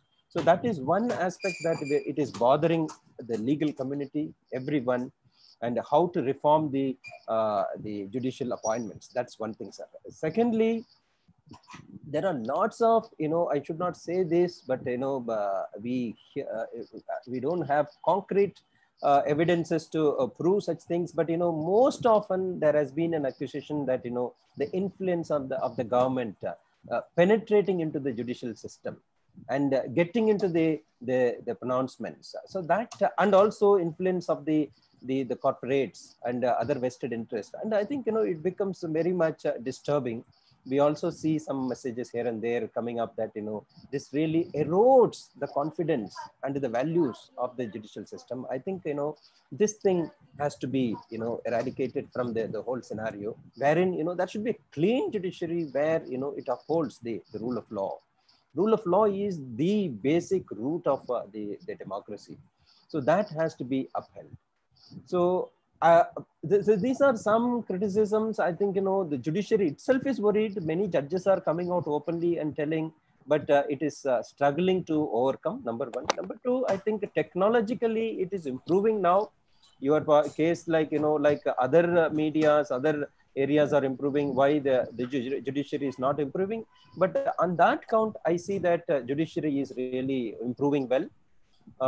They are now opening the e-courts, e-filing, e-arguments. So wherein, earlier it was not happening, but, with the, before the COVID era also, there were, examples in Delhi High Court and other high courts and the Supreme Courts. They slowly opened up for the electronic, the argument, the usage of, the e-facilities. Now, after the pandemic happened, I think the court is transforming itself. So the e-filing, e-arguments are, now it has become norm of the day. So I think this is going to improve a lot in the judicial system. But there, I think they have to have some kind of a checks and balances and some kind of a quality control where, wherever the cases where they have to interact with the people, interact with the evidences, interact with the plaintiff and the defendant or the accused, and that possibility should not be ignored, should not be taken away. And that possibility, because it is completely, you cannot do justice through electronic means. So only when you look at the people, the empathy and sympathy also makes a way for, providing good justice. I remember Justice V.R. Krishna here, how he has delivered judgments. It's not only in the black letter law, and he looks at the human face, and he looks at the needs of the people, and he delivered the judgments, to their, needs. And that's where all his judgments are time tested now. So I think, this possibility should not be ruled out. So in that case, technology is really taking strides in the judicial process. That is improving, but there are lots of improvements, as you have highlighted, should happen. We all should, work for that, sir. Shall I add one thing, sir? Please. Mention about open courts, wherein you can have the measure of one's feelings. And let me quote B.V. Acharya Garu. I'm lucky to host him the other day on limitations of parliament to amend. When you bring the basic structure or framework of constitution into play and you uphold Shivananda Bharti or whatever it is, when such is the case, he said, even why not judiciary should be under scrutiny of the same basic structure. He said the 99th amendment, as you rightly said, judicial appointment committee, which is still on hold, that should be the one which should reform. That's what he was saying. Once this 99th amendment is approved by the Supreme Court, who has to approve again the Supreme Court? So they should not be moving away from the same basic structure through which they could uphold Shivananda Bharti's case, and which has become the main yardstick for at least the functional democracy in India. And if they have to rise above that 99th amendment, that has to come into place. Otherwise, as you rightly said, the same thing, only 2 or 3 in a quorum, they will be appointing high court judges, and the same will sit and they will appoint themselves again. This is what, yeah. Thank you, sir. Yeah, you meant the Keshavananda Bharti case. Sorry, Keshavananda Bharti case. Thank you. Yes. I was quoting B.V. Acharya. Right. Very good. Yes. So in that case, the Supreme Court has given, very, human service to the country, by delivering very good judgments. Even recently, you have seen that several important judgments like 377 judgment, privacy case judgment, the contribution is coming up so well. The jurisprudence is being developed so well by the judiciary. There is no doubt about it. But the systemic issues also we should look at. Okay. Yeah, yes. The transparency should be there. Still, it is not under the RTI. So there are many things we need to look at. 99th Amendment, Judicial Commission Appointment Committee, ACA. That's what he said. Yes. That comes into play. He said all the things can be removed and it will function independently. Yes. Or else, as you rightly said, you have to kneel towards one or the other side. Yes. Thanks a lot. I think we are now coming to the end of the program. If any of the panel speakers, if you would like to add one sentence, last sentence, or one final takeaway from all of you, I'll be very happy to hear that. Then we will go to the concluding part. Thank you very much, sir. Yes, sir. Thank you very much. Sir, any final takeaway from you, sir? The last keyword. Yes. May I speak? Yes, please. Harsh. Very sorry. I just wanted to say, first of all, I just wanted to thank Professor Purushottam Reddy and you for the recognition. Also, I wanted to add that it's indeed been a privilege to be a part of this discussion with all the speakers who are here. I want to build on something that you said in terms of young people coming to the front and serving their country. I think quite simply, there is a lot of willingness on our part to come forward and to serve our nation. But at the same time, I spoke about technology, and I think the way that I spoke towards the end may betray some youthful optimism that things would improve and get better. And I want to maintain that optimism. But I also want to add that technology is just a tool. And it's only as good or as bad as the people who end up using it. So even as young people come to the fore, we need guidance. We need guidance from people like you who have the experience, who have the vision, who can show us the way forward and how we can make the kind of changes that we want to. So towards that, I look forward, for instance, for working with Professor Purushottam Reddy on the environment and related laws, and with you. And again, I just want to say thank you to everybody for extending this opportunity to be a part of this. Thank you very much. Thank you. Wonderful. Yeah, we are privileged to have you, Harsh, here. Okay, you're a role model. Thanks a lot. We will engage and we'll work more. Yes. Purushottam Reddy garu. I welcome Harsh Bedi's intentions. And as far as the judiciary is concerned, only one sentence I wish to say. That judiciary, Indian judiciary is really progressive. It has done a great job. It gives extraordinary landmark judgments, but never bothers to see whether they are complied with or not. They give extraordinary judgments, but they don't bother to see whether their orders are complied with or not. Can't they create a facility within the Supreme Court to monitor the compliance of their orders? This is only, this will be the topic for our next webinar. Because we need to come together, we need to have a roundtable on the working of India's constitution, and we have to invite large number of youngsters. We have to, I mean, their aspirations also has to be taken note of. And I'm not very happy with the working of India's constitution, because definitely the corporates have penetrated every aspect of India. And it is not just election commission.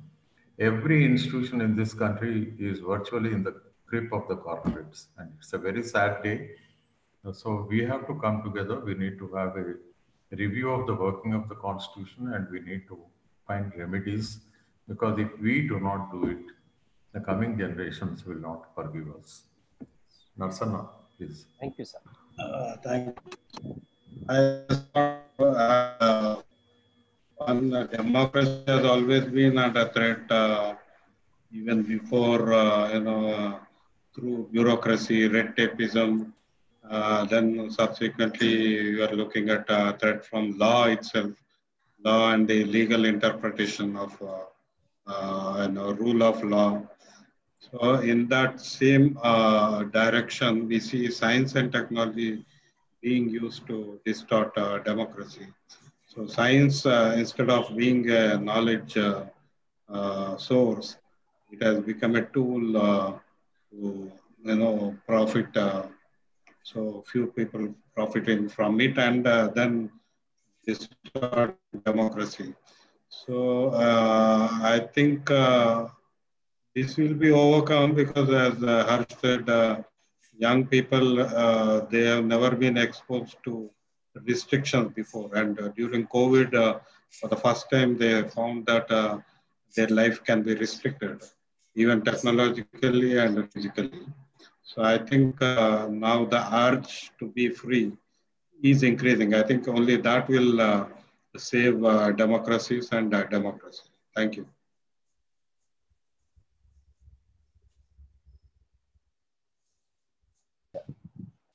So, Dilip Reddy sir, would you like to? Sir, only thing I would like to add that we today participants from different corners of the society, representing different institutions like media one side, public policy other side, and the environment professors. As long as we all will contribute something for the strengthening of democracy, in turn, democracy will definitely deliver and create a space where, like Harsh Bedi is asking for a space, some space should be provided even for the youth, as you invited to come into the mainstream politics. The eternal vigilance is the price we need to pay to get our benefits, our liberty, our democracy. We are to strengthen the democracy. That's only my appeal from this. Thank you. Thank you, sir. So I think, this comes to the close of the program. I'm very, very happy, to, thank, the speakers who have taken their time and sharing their very, very valuable views on this occasion of, International Day for Democracy. I would like to, on behalf of the organizers, yes, Jaipal Reddy Memorial Foundation, Capital Foundation Society, Council for Green Revolution, and Mandate Project, I would like to conclude this webinar. And this program, really, this itself is an evidence that the organizations coming from different places and looking at different issues are coming to strengthen democracy. We know that how Sri Jaipal Reddy sir has, led his whole life defending and serving for the cause of democracy, and that Jaipal Reddy Memorial Foundation is part of this program. Program it is organizing. Capital Foundation Society, which was indeed started by Justice V.R. Krishna Iyer, and Mr. Vinod Sethi.